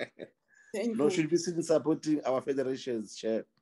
It's fine. The first point will be around the presentation from the department. DG, you spoke about the tripartite agreement that you have with them, with SARU and the Department of Education, but you did not elaborate much around that because I'm worried about us seeing rugby in schools and so on. I think most other members did indicate that concern that we are not seeing rugby in townships and villages. On women in rugby, Chairperson, I'm very impressed because I can see that even 54% of the staff, it is on their payroll and they are doing well there. They are also doing well in transformation. We have been raising the concerns in transformation. I'm also happy that they've got this program for Black coaches, which is doing well. The program on BEEE and also women in rugby. I'm also impressed, Chairperson. President of SARU, with regard to the preparation for the World Cup, you are saying the finals are going to be held on the 28th of October 2023. I've got confidence in Mabokobok. They've never disappointed us. I'm just trying to check if do we still have a young team, or are we going to retain the same team that we had in 2019? Are you having a transformation program, maybe to have younger players? Because I can see that some of them are graduating from the team. Do you have a plan for next year? Yeah, just next year, 2023 next year, because in 2019, Chairperson attended on our behalf. This time I'm happy I'll be attending there in France. I'll be in Paris, supporting the team. I can see that in your pool, we have Scotland and Ireland. These are the weakest teams, and then you are awaiting the other two nations. So I want to check if do you have a plan around the squad so that we don't we don't get a completely new team when we go to the World Cup next year.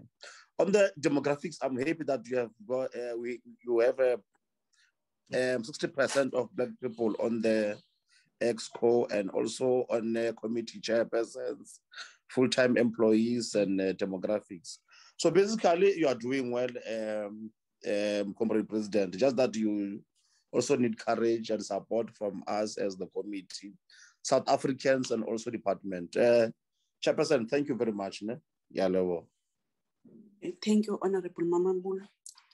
Also want to thank the department with their presentation and also with the Rugby. As one honorable member indicated when I was saying that I'm impressed about your way of presenting, let alone that this president, he is hands-on. Everyone, when he or she is presenting, he does elaborate, but at least an improvement of involvement of all people in the SARU, that when they are coming here, they must play a role. Also, some of us, we were aware where we are coming from sports at large. And now Rugby, we know the history of Rugby. When DG was saying that they've achieved 84% on the transformation in EPG, we encourage and we are pleased to hear that. Maybe also let's congratulate you again on awards that you have shown also us in when the awards were given, the number that you did get as a Rugby. That this EPG and this transformation, you are trying, you are doing well, you are not yet there. So we are encouraging you that keep up the good work. But also what other honorable members raised, they were not out of order. Would love, and I'm proposing in this forum openly as this is, it is, that I will sit with the office to look at the date that we must call you back, because we do have some things that we want to engage in department and your good self. For instance, this question of SARU and of border Rugby, the question of Western Cape problems in Rugby, and I'm suspecting that those, they must be part of an immediate meeting that we'll be calling you to come and report to us about the litigations that we are having, cases that are on, others are about to be finalized. We do see in the media every now and then, but the one of yesterday, we all see in the media, being a committee that are looked at in each and everything which is happening. But we want to give you a slot for that. And I'll as well here, I'll check with the office in the program that we're having, let alone that is a very tight program. That's why we've said yesterday and tomorrow and Friday. It's abnormal. It's not normal in this parliament that there's a committee who sits about 3 days in a week. It's because of the load of work in this committee. So that's why I'm saying that whoever raised the issue of CEO, which your good self, you issue the statement yesterday, as this committee to your department, we want information, what is going on, and through SARU and your good self will create space that you must come and brief us the stability in the Western Cape Rugby governances. That's why other members are talking about the stadium. These are an outstanding issues that as this committee, I'm saying on behalf of the committee, we'll check and we'll check your availability, because you're up and down. You are aware that you were supposed to come one other date. You asked not to come. You agreed on this day. So out of this meeting, my office will interact with your office in order that we must see which day and date that we must come back in the committee. And I'm suspecting the department is going to do that, to call you. And then when we are coming, we want to be briefed what is going on. But generally, some of us, we are seeing a progress in rugby after so many years. So you're still not there. This question of women, we've seen you have been not even you, Rugby, taking care of our girls. We've seen it started in Banyana, and now we are seeing that you, Rugby, SARU, you are following the suit, and they are doing well. And then you will tell us furthermore, what are you doing more than that you are doing with the girls? In that note, can you answer the questions, and then we'll take follow-up questions? I thank you. President.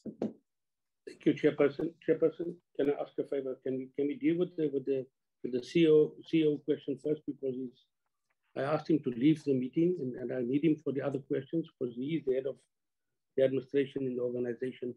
Can I deal with the CEO and complete that one first, and then I'll go to all the other questions straight after that, Chairperson? We are giving you that you must arrange your team. Now the platform is yours until you have said you have finished. The platform is yours. Thank you, Chairperson. Chairperson, just on the issue of the CEO, Mr. Ru was employed by SARU in 2010 as CEO of the union. At that point in time, there were no allegations of any legal action against him when he was appointed. 3 years later, after doing excellent service at SARU, Mr. Ru advised the president and I at the time about the legal action while we were in Paris, November 2013. On the 20th of November that year, there was a press statement put out by the then president, Mr. Hoskins and Mr. Ru. Our legal company that we used, the Clerk and the Grendel, approached the Cape Bar and advocate Suzanne Harvey for an opinion regarding the proposed suspension of the CEO. And just taking out, I'm not going into the whole thing, and we can provide the necessary things to your office. Her response was, I'm of the view, based on the information available to me, it is presently premature to suspend the employee. At our first meeting in 2014, the president, Mr. Hoskins, had a legal opinion that he got via our attorneys from Advocate Yennis Senior Counsel. Unfortunately, Advocate Yennis was also a director at Stellenbosch University, so we got a second opinion. At that time, the executive then took a decision that we will wait for the case to unfold, and we'll make a decision at the point in time when the case has come to a resolution. We then took that decision to our attorneys to look at 2 things. 1, did we apply of additional responsibility? And 2, have we applied with corporate governance? And we also got supporting documentation from the legal team about that. That decision was then taken to our general counsel on the 14th of August, 2014, where the president presented it to the general counsel for ratification, as well as the extension of Mr. Ru's contract till 2021. In 2016, there was again a lot of noise around this thing, because it was going from pillar to post, the case. And then we engaged our legal company for an opinion. An opinion was provided, and it said, as we continue waiting until the resolution of the case before we can take any further action. You should remember, Chairperson, this did not happen in SARU. It happened at the previous employee. In 2019, the executive extended Mr. Roos' contract by another 4 years. In 2020, it was agreed between the complainant and the defendant to go to arbitration, and arbitration started at the beginning of 2020. On the 23rd of December that year, the arbitration ruled against Mr. Roos. We then called an exec meeting on the 24th, and we appointed a committee to deal with this matter, a subcommittee. We appointed the chairman of a remuneration committee, who's an independent person, who's also a CEO of a large company. We, as well as the audit and risk chairperson, who's a CFO of a large organization. The other person on the committee was our finance committee chairperson, who was also a member of, who was the chairman and the director of a large listed company, and myself and the deputy president to deal with the matter.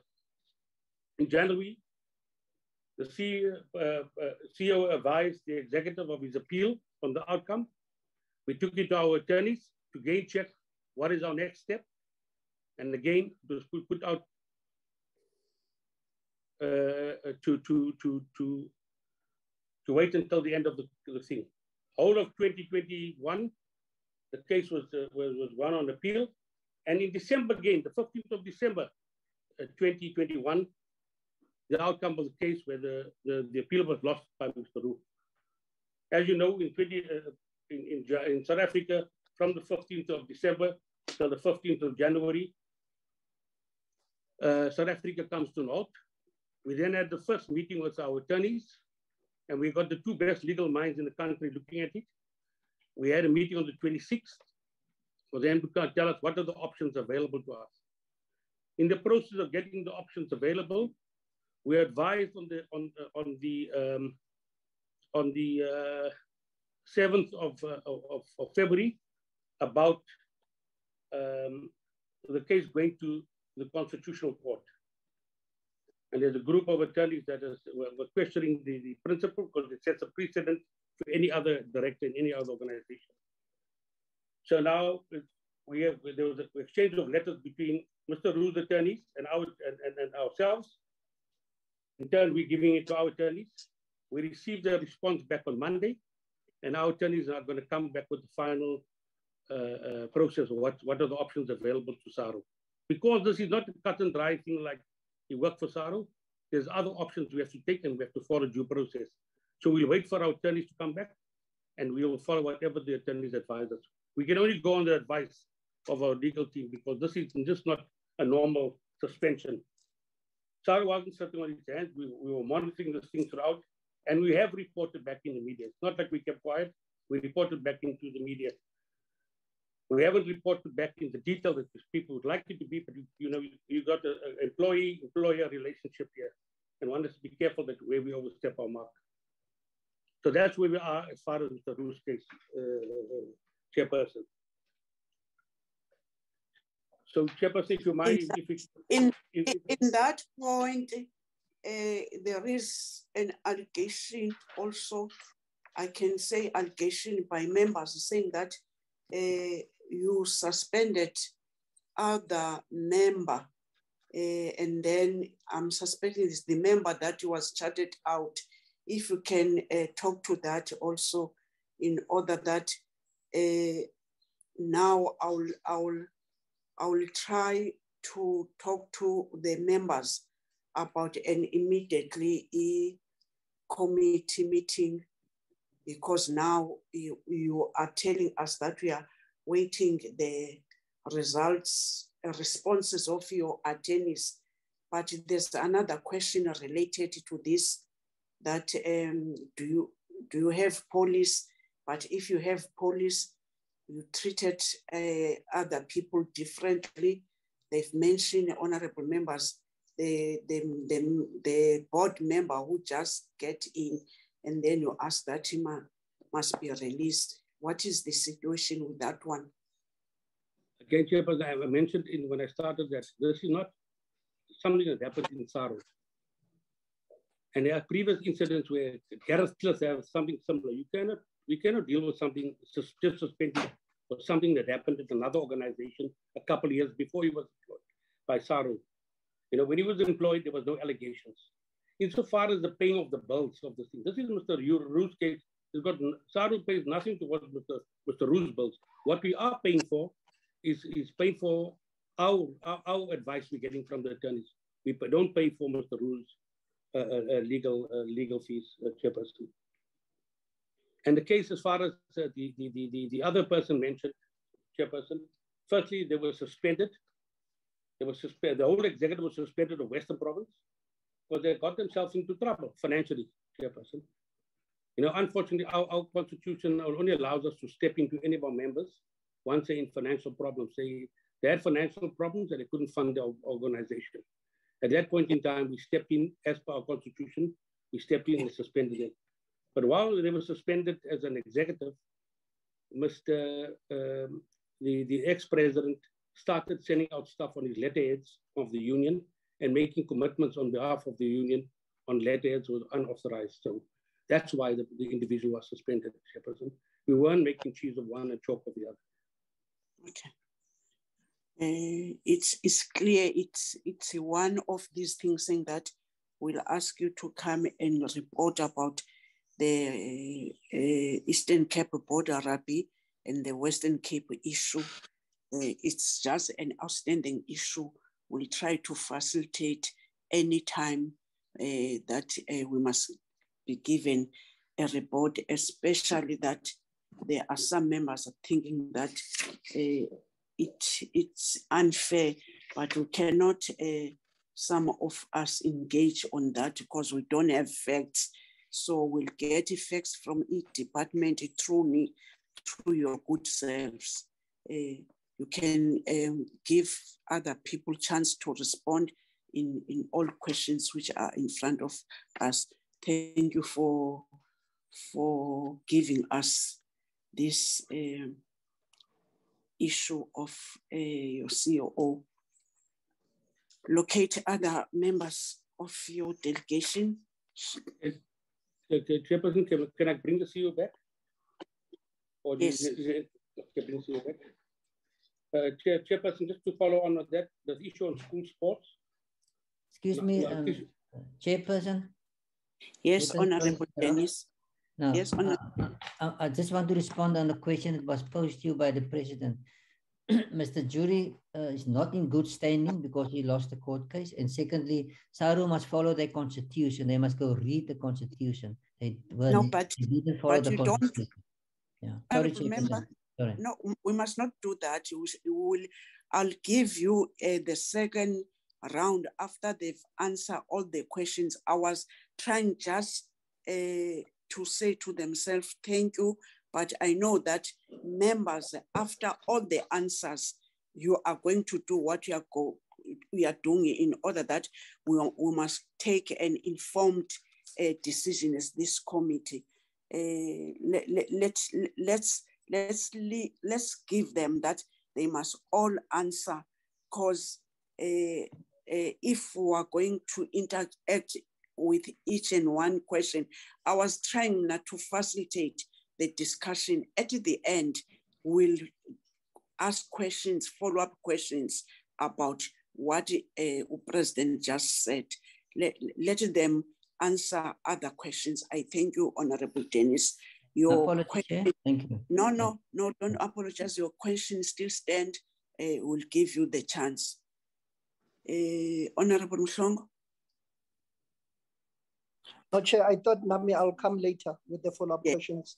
Yes, yeah, okay. Let's go on the President. Thank you, Chairperson. The other issue that was raised, I think, and I'm just taking under school sports. I mean, schools. And I know that that's our topic when we come every time around schools. But, you know, I heard the colleagues talking about the leagues in schools. Firstly, we don't have any locus standi in the school structure. It's made quite clear by the education department that belongs to them. We would love to take control of school sport. We do organize our tournaments in there, but our big problem started when we killed USASA in the early 90s. USASA used to deliver school sports to all the government schools. And the problem is not the Model C and the private schools. The problem lies at our public, the normal public schools. We don't even do phys ed at school. So the barrier to entry into school sport is very difficult. We got a program called Get Into Rugby, but we're not hitting it in a big way because firstly, the teachers don't want to do any, facilitate any sport. If you want to do sport there, you have to do it yourself. You have to appoint a coach. Ever since we killed USASA, because they were volunteers who ran a successful program, and we killed that program off. The department and the Department of Education, we've been wrestling with this for years now. In our agreements with EPG stuff, it's mentioned in the documents in our contract that we need to find a way that we can either take control of the sport or we can't. Because the sport is controlled, that's the domain of the education department. And that, when we want to do things, the schools, some schools kick back. And if you want to put something in there, you have to put your own people on board to do it. The teachers are not prepared to help anymore. They've taken away the merits. There were some merits teachers used to get while they were involved in school sport. That's gone. So it's very, very difficult to talk about school sport when we don't have access to school sport itself. We think we have, but we don't. And we do our part, and we got programs, but we're not making a big difference because of that barrier that we have around school. And that's the same for all other sports, especially in the public schools and not the Model C and the private schools. There's a difference. Is a have-nots struggling, and the barrier to entry there is getting worse and worse.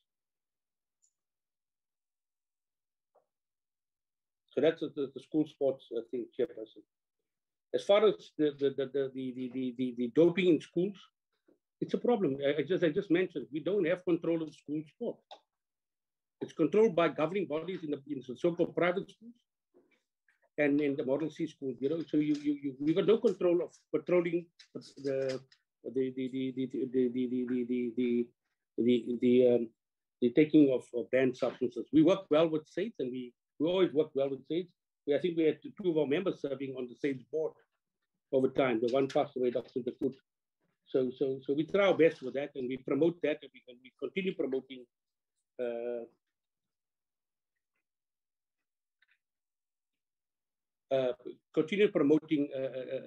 drug-free sport. We also do in a tournament that we do organize. We do testing at our tournaments. We test the kids. It's part of participating in our competitions. We have if you want to participate, you have to be tested, and you need to get permission from the parents. So it's not as easy as the senior players. There's a process. You have to get data from the parents and stuff, giving us permission to test the children while on tournament. The issue of stadiums, Chairperson, it's a big problem, because if we don't have allowed spectators, we're actually starting to look at retrenching staff at stadiums. The 2,000 people don't even pay for the opening of the gates. We're running at losses, and huge losses in the stadium. So the stadium is a big, big problem. If we can't get spectators, we're going to lose more people, not only for the stadium staff, but for all the unions. So the collective losses to date is 240 million for unions. And it's going to increase and increase, and a lot more people are going to lose their jobs. So stadiums are important. We need to get stadiums, people back in stadiums. We also, I just think, Chairperson, there tends to be double standards here. You go to shopping center at Waterfront in December, you've got 100,000 people going to the shopping center. There's no showing of your vaccinated vaccination certificate when you enter. And there's very few, there's no social distancing, smaller, few toilets there. Same at the beaches, same on the plane. You sit in the closed plane right next to each other. But you cannot host more spectators in an open air stadium, where scientists say it's the best place to be in an open air stadium. So I just feel that there's double standards being practiced when it comes to stadia. And we work with the department, and we've been working, and I know the department has been fighting tooth and nail to open stadiums. But we need to look at these things. We need to apply a principle, and the principles apply right across the board. Else we will lose more jobs. The retrenchments are going to start, and our numbers are going to increase in the number of unemployment we have currently. What's the next point? So I don't check what is the other question. Demographic makeup of the 54%, but either as the demographics of the 54%, 42% of that makeup are so-called African Black, 24.9% are colored, 3% are Indian, and 28% are white. Chairperson, I really feel uncomfortable when I have to talk about white, colored, and Indian, especially when we talk. We are a non-racial organization, and we talk about stuff. It looks like we're perpetuating multiracialism.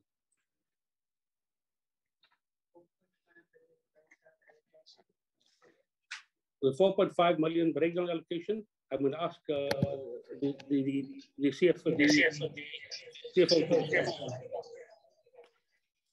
Thank you, Mr. President. Just in terms of the allocation, and I guess it comes back to my slides in terms of how we generate the revenues within South African Rugby Union, where previously I indicated that in excess of 80% of money is actually generated via commercial streams of broadcasting and sponsorships. And then I've also indicated in terms of how that is allocated across the cost centers. I think it's important to understand that our system is one of cross-subsidization, and our funding currently, in terms of the questions that are being raised around women's rugby, is at levels that must be supported and cross-subsidized by other properties, i.e. In terms of national teams and competitions, because we just don't generate that sufficient funding. And then to come back to the point of the allocation that we get from the department on an annual basis, we get that allocation more or less in November in a year. Our year end is December, so generally when we get the allocation from a principal perspective, it becomes a little bit late in our financial year to spend the money. So we work on a system of rollover, and that rollover is we will be spending that money now. Now, when one looks at a 4.5 million rand that we potentially get, and that was our 2021-22 allocation, it actually has got subset that is not just at schools, not just at women. There is sometimes allocation in terms of deaf rugby, wheelchair rugby, high performance black coaches, so that they are program driven. We do spend the money on the programs, but where we cannot deliver a program because of COVID at schools, all we do is we defer it. So it's not a matter of didn't spend the money. If we're unable to spend the money, then we're unable to. We work with the department and we get some form of a rollover. But when he looks at, I think there was another question that was asked in terms of if you receive that funding and that's the only pot of monies that you receive, and we do apply for World Rugby funding as well for certain programs, and especially on women's rugby, and we have received it. Those are only costs that to an extent subsidize a bigger pot of spend. So I mean, in last year already, we've spent just over 21 million just with the women's Springboks, which meant that the bulk of that was actually cross-subsidized by other properties. So we are absolutely short-funded by this property. We are reliant on our own ability to commercialize those events. And in the absence of those, and in the absence of events not happening, we definitely have shortfalls. So our principle is we do spend over budgets. We do make applications to lottery as well. And when that funding becomes available, we do report on the spend. And also just to add that, I mean, we're an organization that goes through a process of attestation. So we've got external auditors that actually signs off our financial statements. And where you have an organization with flatlined reserves, we just don't have the luxury to spend money that we don't have. And maybe then just to add to some other questions that was posed on the likes of the Kings, and I'll really only focus on the financial part of the Kings, is the financial sustainability. An industry must be financially sustainable. If you don't have funding in the system, you can't fund teams, you can't fund participation. And the King's matter of us not being able to do it was purely, it was liquidated because it did not have sufficient funding made available, private or public sector, to be able to field a team that participated in an international event. Thank you, Mr. Chair. Thank you, Bubi. Chairperson, there was a question about a safeguarding policy. We do have one. It's not on our website because we're operating remotely for quite some time now. We just got back into office. and that should be on our website shortly. Sorry? It is on the website. Sorry, it's on the website. Whoever asked that question, Chairperson, it is on the website. They can find that safeguarding policy on our website. What other questions are there? Teaching sports in different communities and to the secondary development of the rural areas. The development in rural areas. The country is asked for a breakdown of the so-called township schools. Primary schools is 2,640. Senior schools 1,861. Total of 4,501 schools in total, both senior and high school. Definition of transformation and includes training facilities, etc. The definition of, somebody asked a question about the definition of training and playing facilities. The one thing that I can say for sure, facilities is not a part of our competency building facilities. We just don't have the funding for facilities. You know, facilities are normally provided by the department or the Department of Public Works. You know, we don't have stadium. Our schools don't have. A lot of schools don't have facilities, and that is another cost that is way beyond our reach and any other sport's reach to build facilities. That's competency of government. But the training, yes, we have capacity building training. We've got enterprise development training. We have we do investment in CSI projects. And the one thing I think where we can help with getting the ladies fast track is by lobbying Department of Trade and Industry to make women's sport access as part of the CSI, so we can have access to the funds that are available for Section 18A companies. You know, the 3% that companies have to provide, the listed companies. If we can access those funds, we can make a big huge difference in women's sport in the country. We just need to lobby Department of Trade and Industry to classify that as CSI. SARU has transformation targets for women's, sevens, women's, and seniors men. The transformation targets, you know, I don't have that readily available for you, but I will bring a transformation planning on the website. I'll have to pull that off, Chairperson. I can actually at the next meeting, I'll bring that breakdown and I can actually explain that. But it is on our website, and I can't tell you offhand all these things. A lot of questions were thrown that weren't on the agenda, but I try and answer as many as I can. Transformation, women, are they getting enough exposure, and what's the pay gap? What are we doing to close the pay gap? Transformation of women getting exposure. You know, we're getting enough, but not we're getting some, but not enough exposure on all platforms. But we're working on that with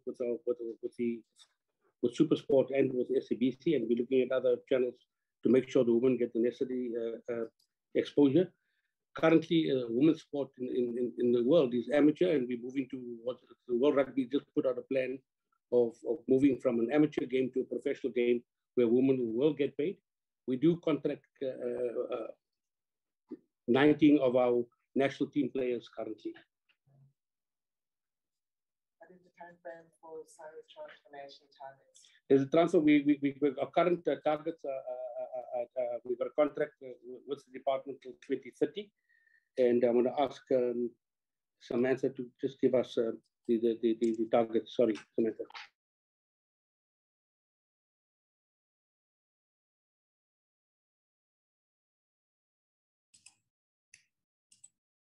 Thank you, Mr. Alexander. So we have charter targets till 2030, which is 60% generic Black and 25% female on all levels, and then a 50% BE target. Thank you. Thank you, Sam. Any other questions? What do we left with it?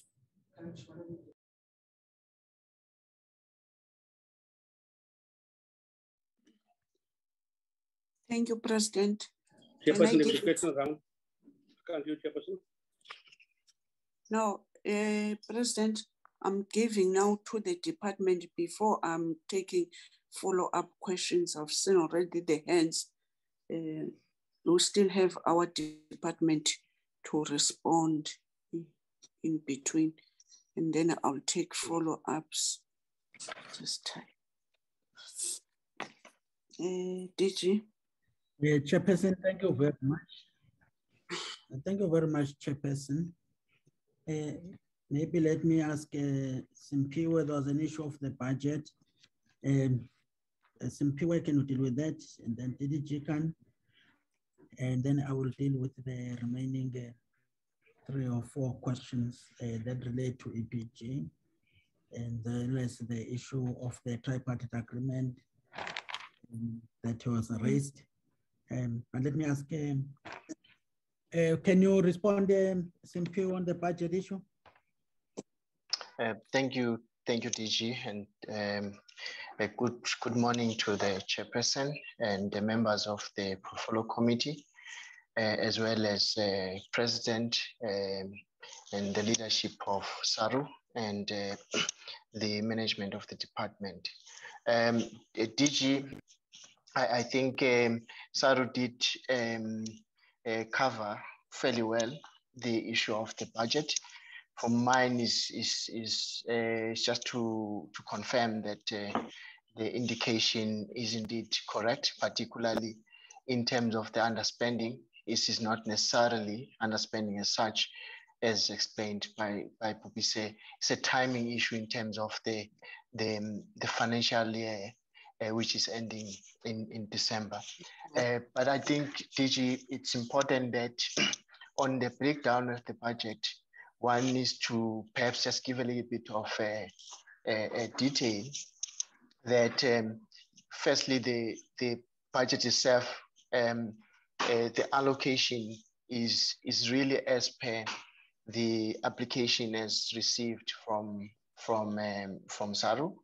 And there are key areas which are covered here at DG, some of which, like for instance, if you look at women's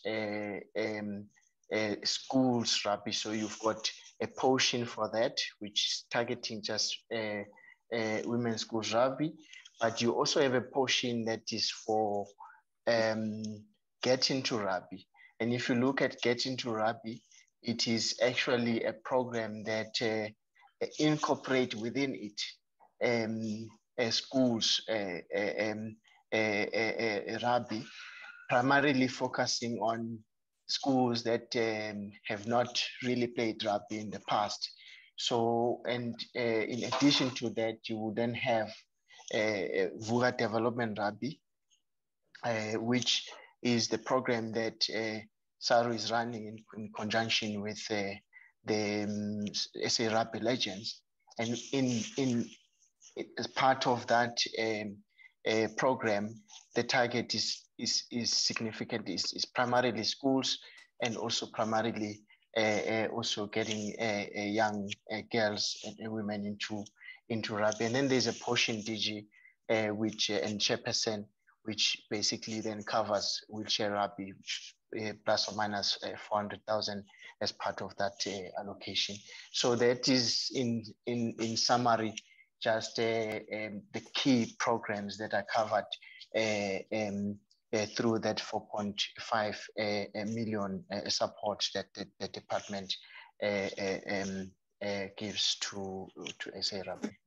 Thank you, DG. I think that just covers the issue of budget and budget breakdowns. Thank you, Chairperson. Thanks. DG. Thank you very much, DG. Good morning, Chairperson and honorable members. Good morning to the President and the Executive of the South African Rugby Union and all other members present. Thank you, DG. I think from our side, there's a lot that has been covered by what Simpiwe has indicated, but just to indicate that Rugby is one of the priority codes of sport for school sport as well. And there's funding that comes from the conditional grant in the provinces towards rugby development.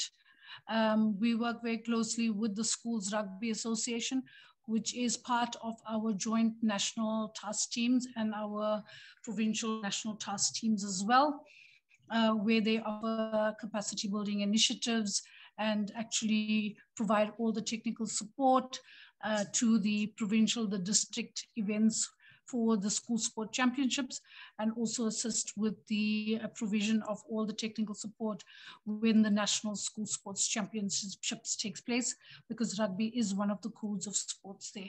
So from our part, DG, Chairperson, I think we've covered most of the things that we had to respond to.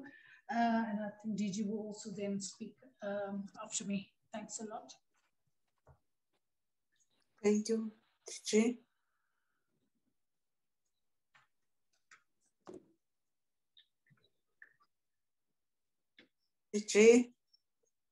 DG, we have lost you completely, or is it on my side, Chairperson? No, but she can't has hear done. the DG. She has Can done. I proceed, DG? Sorry, Honorable Chairperson. Yes, because she we has can't done. get okay. Or is it is on my side then, Chair? Yes, yes. Continue, Chairperson, DG. can I start then with the issue of transformation? Thank you very much, Chairperson. I think one must clarify Honorable Mshongo's question in relation to, or a statement about EPG. I think one must just indicate EPG is an instrument that aims to measure progress made on interventions to achieve transformation in sport. And as a consequence, it is important that it must be seen as one tool that also provides opportunity for enforcement when these targets are not being achieved. So it compels federations to say you've got your own self-set targets, you have a responsibility to transform, and these are the fields in which you must transform. And that is throughout the whole value chain of sport, whether it is training, whether it is small teams or big teams, whether it is about clubs, it is about membership. It just is a comprehensive tool. And we believe that it is a tool we must all embrace and utilize where it gives us clear outcomes, where there is no progress in transformation. And so it is a tool that also, as I've indicated, even now, as the president was talking about the disjuncture in time, or the fact that this looks at 2019, and they are reporting now in 2022 on the progress that has been made. So it is an accurate EPG report that was stating, but it's a time lag between the departments, the federation's presentation, as Rugby have done, the president, vis-a-vis what was the situation obtaining at the time. Now, so we will continue to use this particular tool and make sure that the recommendations or their findings are addressed, and then use it to ensure that transformation is achieved, and where there is a need for department to intervene for failure to achieve those targets, that the intervention is made, but is informed by scientific analysis and scientific report, rather than to do the thumb-sucking of whether this one is transforming or not, and in which areas we are not transforming. The second question that I wanted to address at a high level relating to transformation is an access to facilities, Chairperson, that this matter and the portfolio committee has been seized with it on several occasions. And it is clear that there is a challenge in that this is a responsibility that is constitutionally centralized in local as well as provincial levels, particularly the districts as well as the metros. So when we talk about the issue of interventions, then Chairperson, Honorable Chairperson, we're talking about what government does and the department at this stage through the MIG for the districts and the local municipalities, which is a limited money, but is an effort to try and address the issue of infrastructure as well as access to facilities that are appropriate for sport to develop. Then for the metros is the USDG, which we have asked the portfolio committee also assist in ensuring that metros do budget for these facilities. And they cannot be left then outside of the process to provide facilities in the municipalities for our people and our children to have places that are safe to play. But it is an issue that is revolving around budgeting by these local as well as metros to assist us in having access to decent sporting facilities. So we are working on that, Chairperson, and I'm happy that the portfolio committee had taken note of this issue and intended to also assist so that budget and resources are available to ensure that the facilities are accessible. This, however, Chair, does not then exonerate us to sit back and fold our arms. And that is why the department has its own programs to try and make sure that these facilities, whether it's multi-purpose courts, whether it is gyms, are provided in the local municipalities, but with a limited budget that we have. And that is what we are doing currently as a department to try and provide these facilities where we can with the budget available. Now, the next point, Chairperson, that was raised here was in relation to the fact of the tripartite relationship between ourselves and the Department of Basic Education and SASCOC. And we indeed do accept that there is a challenge around the issue of what the President have raised on federations having access to school sport and all those. However, the MOU, as we have reported before, has been under revision, and the issue in particular raised around the available resources to promote and facilitate play by schools. And that is the referees, whether it's coaches or trainers, is an important aspect of this MOU. Now, what has we, as the department done, as we know that recently the minister, to bridge the gap at this stage about the lack of these resources, human resources, Minister had come with an innovative idea, which was launched this week in Mpumalanga on Monday, which is called the Sports Ambassadors, where we're taking the pilot in partnership with the TUT University to utilize the sport men and women who are no longer active in sport so that they become then trainers or they become coaches, and that the schools are provided with this. This is a pilot we have started while trying to implement properly the issue of the MOU that we are finalizing at this stage, as we have indicated. And it covers 4 codes of sport, and that is rugby, it covers the issue of netball, the issue of football and athletics. And that is what we are doing. It is at a small scale, and it is going to grow. So that at the end of the day, we do have the opportunity to raise resources. And the department's budget is limited, Chairperson, and this we have said. But if we had enough money, we would cover these 25,000 schools and be able to provide them with at least a coach or a cluster of coaches per cluster of schools. But it is what we have to work with the basic education and see how best this can be achieved. But we are starting at that pilot. We then intend to scale it up, but 25,000 schools requires quite an amount of money or investment into our children to play. But we don't have that budget as we speak to cover that. So we'll ask that support then be provided in that regard. Chairperson, I think the issue raised by Honorable Mamabulu, as well as Honorable Sibisi about access by rural children and townships is what we also fully agree. And that is why if we look at these pilots are mainly intending to target the quintile 1 and 2 schools so that those are no-fee schools, which are mainly in the rural and the township areas. And we accept that we have to make change and provide decent access to facilities as well as human resource. Otherwise, this pipeline of schools will not give us the outcome we want of the best rugby players at the Springbok level or netball at Protea level. So I just wanted to submit, Chairperson, that those are the efforts that we are making at this stage and provide the clarity on the questions that might not have been answered. I would like to thank you, Chairperson. Thank you, DG. Honorable members have been having the hand that it has been up. Let me start with that hand. I didn't want to say he must lower the hand. Honorable Mhlongo, your hand has been up. Honorable Dennis, your hand is up. Yes, Honorable Mhlongo. So tight.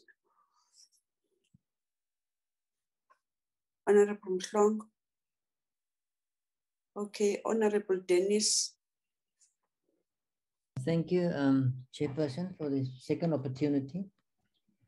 I've heard the President explaining in detail about the CEO and also about the Mr. Zeltz Murray.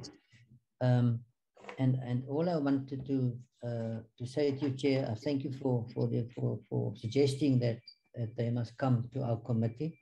So I won't go in detail. All I want to say to the President, whilst we wait for this opportunity, I want to advise the President, please apply your constitution fairly. When a member is in good standing or not in good standing, because of a court case. And please don't destroy rugby in the Western Cape. We don't want to go back to people breaking away and form their own unions because rugby is deeply rooted in our country as an important sports, and many sports aspire to achieve what rugby has achieved in World Cup status, and we don't want to destroy that either. But all we want the President and his leadership to apply their minds fairly. In fact, Chairperson, I want to ask that just a minute. Excuse me, Chairperson, just close the door there. I want to ask the President that he must provide us with the legal cost. All the legal costs spent so far for me is a waste of money. It's common sense if they apply their constitution, and that legal opinion ask is a political game that is being played to safeguard someone and to pay someone a salary that is not in good standing. Not good for rugby, it's not good for our country. I just wanted to say that, Chairperson, that it is very important. I am sorry that I'm not going to ask other questions now, Chairperson. I am pleased with the responses we received from all the other various sections and divisions and responsible persons.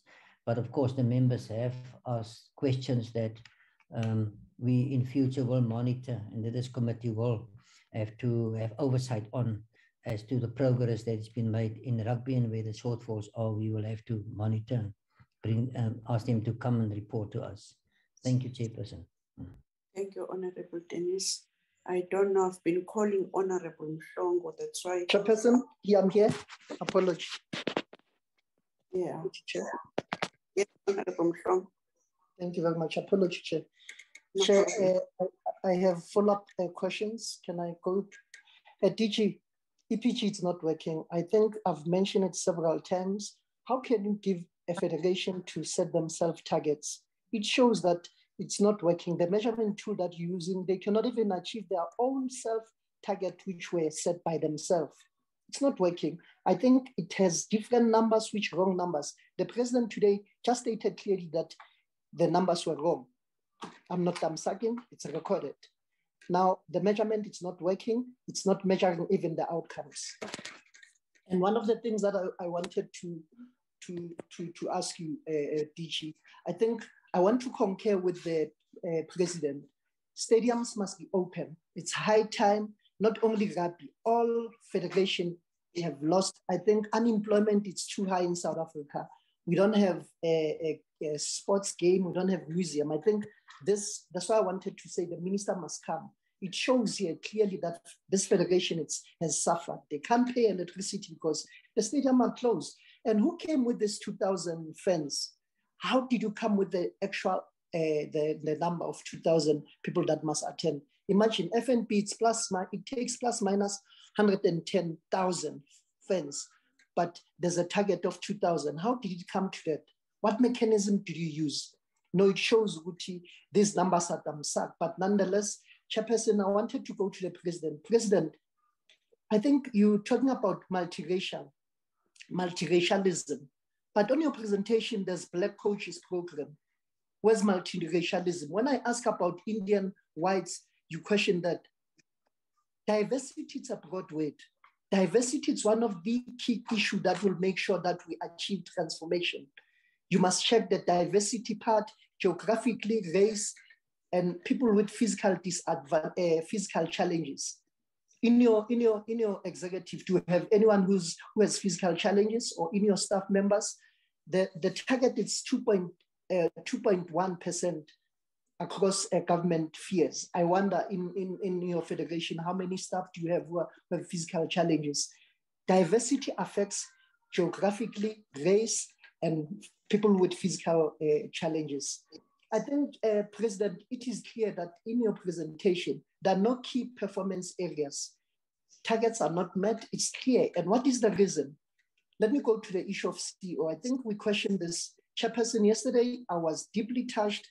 I told the House that SASCOC, if the National Federation, we have sickness, issues of corruption, issues of ethical leadership, which is questionable. Now it shows that good governance won't be realized. Even in this federation, it's clear. Yesterday I've said it, today I'm still saying it. Mr. President, we cannot cover up. You cannot just beating about the bush. You don't tell us exactly what is happening. The CEO has lost the court case. It is clear, even in your statement, it's clear. And he must be suspended. I believe, and I still propose, he must be suspended and due processes will follow. Share with us with your vision, or the legal firm that gave you an opinion. What is the opinion? Can you share with the committee? What is that legal opinion? And how much have you used to date since the beginning of this issue? How much have you used to ask legal advice with this issue of the CEO? He must be suspended. And Chairperson, I believe that I'm disturbed. Oh, Chair? I wanted to find. Okay. Okay, Chair. Why are we getting so many advices, but we don't implement those legal advices from what is the name of the firm? Can you share that with us? What is the name of the firm? And I think I want to refer you to why is there no reference to the CEO in the presentation? It's clear there was no reference to the CEO, and it shows that you are hiding things for us as a portfolio committee. This issue is serious. These are serious accusations against him.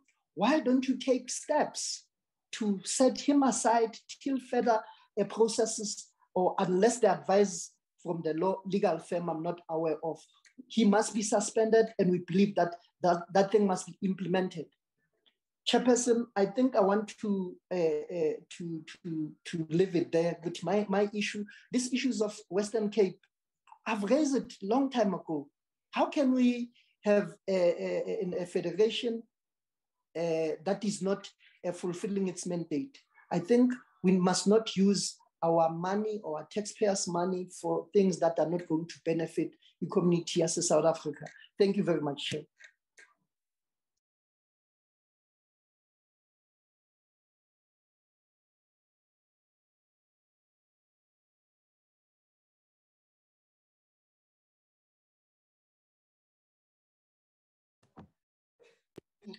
May I give it to the President? I'm sorry. Thank you, Chairperson. Chairperson, our legal company is ENS, and the persons who are advising us currently is Professor Michael Katz and Advocate Winter Trengrove. You know, if one fails to follow what your legal advice tells you, then you get yourselves into trouble. We stuck to our legal advice, and I heard what the honourable gentleman said, but we have not reneged on our fiduciary responsibility or our corporate governance. So really, we can't just be accused of things that we haven't done. We have followed due process, and we've got an organization of qualified executives sitting on the board. So I do actually take exception to that comment, Chairperson. Thank you, President. Point of order, Chair. Yes. I think you did not respond to us. How much did they cost to get that legal advice? And can you have the legal opinion from that firm? And we'll take it from there. How much did they use as a federation to get that legal advice since it started, since inception, not only today, not only when they issue a media statement yesterday? How much did it cost? And then which money is it used? Is it development money or is it a sponsored money? Now I think that thing, and I'm not going to apologize. Ethical leadership is questionable. I've said it yesterday. I'm saying it today. You leave it now, it will continue. It will perpetuate in different sports federation. Thank you very much. Honorable Mhlongo, I'm suspecting if we want detail of the course, can we give them chance to go and present or forward that information? The information with figures which are raised on the floor, we need a thorough detail. I'm suspecting in that I must intervene that we must get that information.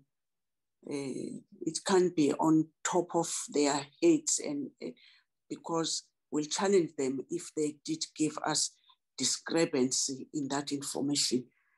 As this committee, we noted that requirements will take care that we must get that. Thank you, Honorable Mhlongo. Honorable, DJ.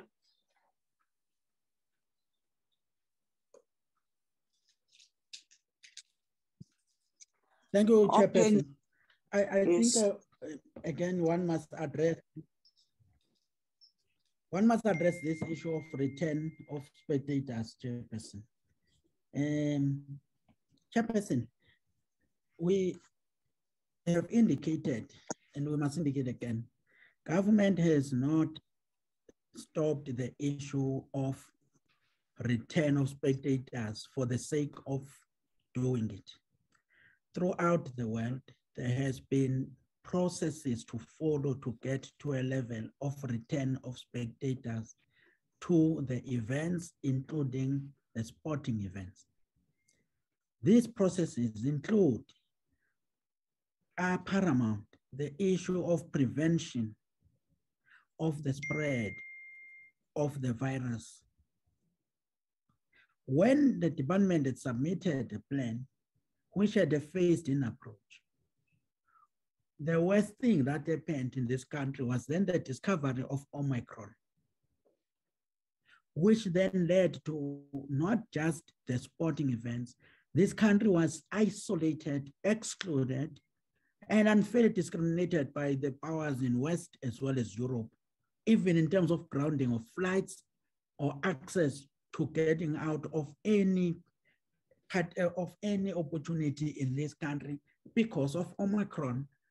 We had to go back to a very serious challenge of control of the spread and convincing the world that this is a different kind of thing compared to what had happened with other attacks that we had faced on the issue of COVID-19. Based on that, Chairperson, those plans had to be revised. We have been consulting extensively on this issue. But importantly, we moved to a level of mobilizing civil society from the whole sporting fraternity. And that included a project called #It's in Your Hands, Return to Play, encouraging South Africans to vaccinate, so that there is an opportunity to then open up the stadium. And government was clear we needed to reach a certain 70% immunity so that we are able to go back to our normal lives. The country faced a lot of reluctance and misinformation around vaccination, and the uptake was less than what was expected. And that then resulted in continuous use of the state of disaster. Even when government had made it clear that the intention is to remove the state of disaster because we would have reached a certain immunity level and be able to resume our normal lives. Over and above that, then the president came with a VUMA campaign for people to be encouraged to vaccinate so that they can resume their normal lives, including the issue of return to play by the spectators as a program. This partnership then between our department, the deputy president leading this, together with the Department of Health, have moved more than 7 provinces to try and encourage people to vaccinate. We have engaged with the network level to try and make sure that we convince everybody that it is time to return, to have the spectators return if they are vaccinated. But the country is facing dual contradictory issues here. There are those who say, yes, you open up for everyone, but do not include a condition of vaccination. There are those who say, no, no, no, there must be people who are vaccinated only. And the gatherings are of different nature. And there is that debate, contestation that government tries to balance and consult as broadly as possible. So that when you open one event for any program at a 50% that we have recommended at this stage as a department or more, is that then we'll be able to help federations have what we call break even and make some profit. Because we have learned from our own pilot chairperson that the 2000 does not give federations any break even. In fact, they operated a loss. SAFA was the first to do that when we had Ghana to come and play in this country. They decided to bite the bullet. And when the pilot came back, they had suffered huge losses on the number of that. But the 2000 was not informed by the department or by government. It was informed by scientific advice to say what can be done at that stage due to the issue of the state of coronavirus in the country. And that 2000 then was what was allowed in terms of the state of disaster. So now we are at a stage where we've submitted a revised proposal. Government is busy with that again to see what can be done, balancing everything else that can create risks to life, but at the same time enabling people to go back to their normal lives. Clearly, there is an indication that the issue of coronavirus is being attended to, and there are measures South Africa have in place, and that is what we have submitted as a motivation on why we believe more spectators must be allowed to return there. So let's allow that process, Chairperson, to go through the scrutiny it needs, including our scientists who advise government, the NCCC, as well as then the issue of the cabinet, to be able to then to advise on what is the next level of opening up beyond the 2000. But we have made a submission, have consulted broadly, and there has been a general consensus that at least the maximum of, the minimum of 50% or more should be the what is considered by government. And that government have said is linked also to the issue of the state of disaster being replaced. And what is happening now is about the issue of health regulations that had to be revised, and once gazetted will be there for public comment. On our side, we have submitted that we can utilize SARU Act as one of the measures to manage the situation if we do open, which have always been there, and all jokes in this country are able to utilize to manage the issue of opening up big events where there are spectators. So all those are the things and measures government is doing. So I just want to allay fears around the issue of whether government is serious about this or not. Government means business about opening up, but it cannot be reckless. Thank you, Chairperson.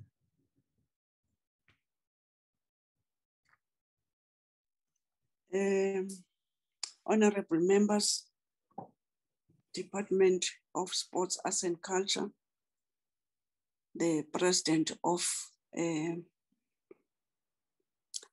South African Rugby Union,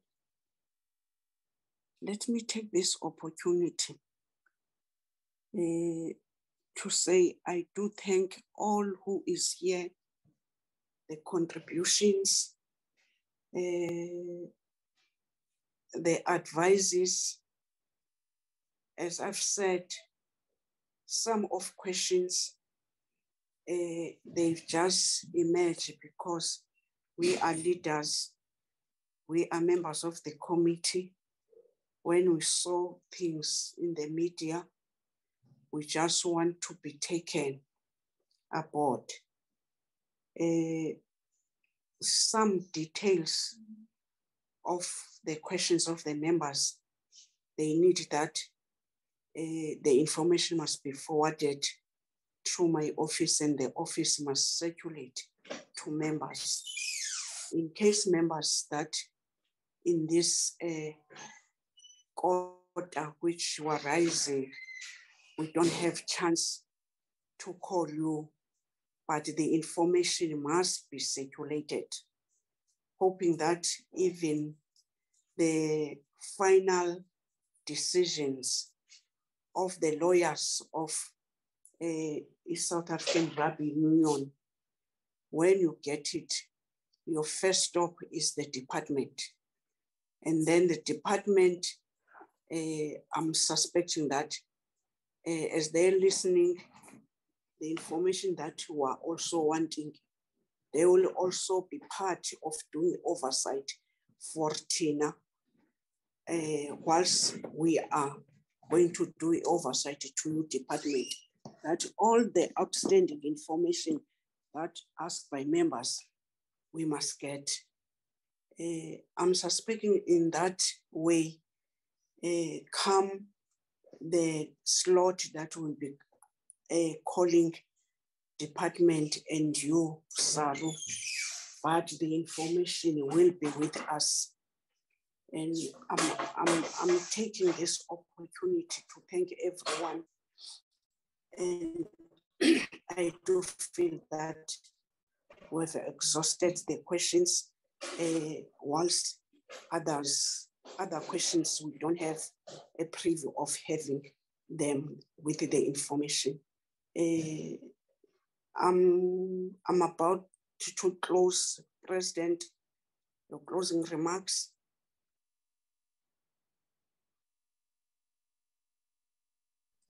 Thank you, Chairperson. Chairperson, I'm sorry I couldn't answer all the questions in detail, but I'm sure when you call us back, we can give you all the details that's required to inform the members. And I just apologize. We stuck to the agenda. We prepared for the agenda. Yes. But when you call us back, we'll give you the details as required. Thank you, Chairperson. Thank you for the opportunity. Up the box, up the box.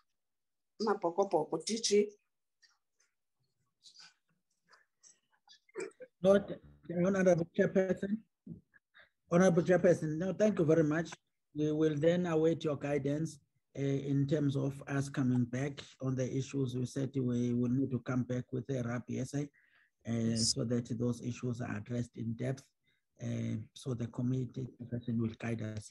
Otherwise, we thank you for the opportunity to be part of this engagement. Thank you very much, Honorable Chairperson. Thank you, DG. Honorable members, I thought, Chair, you say Honorable Mshongo. I thought you'll give me a closing remarks. No, Chairman, don't give him that opportunity. He will start the meeting again. Don't do that. I'm to be deputy chair. You know this one, this shadow minister. Thank you so much, honorable members. The meeting is adjourned. We don't have any minutes. Up the box. Thank you so much. Thank you, bye. Thank you, Chairperson. Thanks, colleagues. Bye. Here come the box.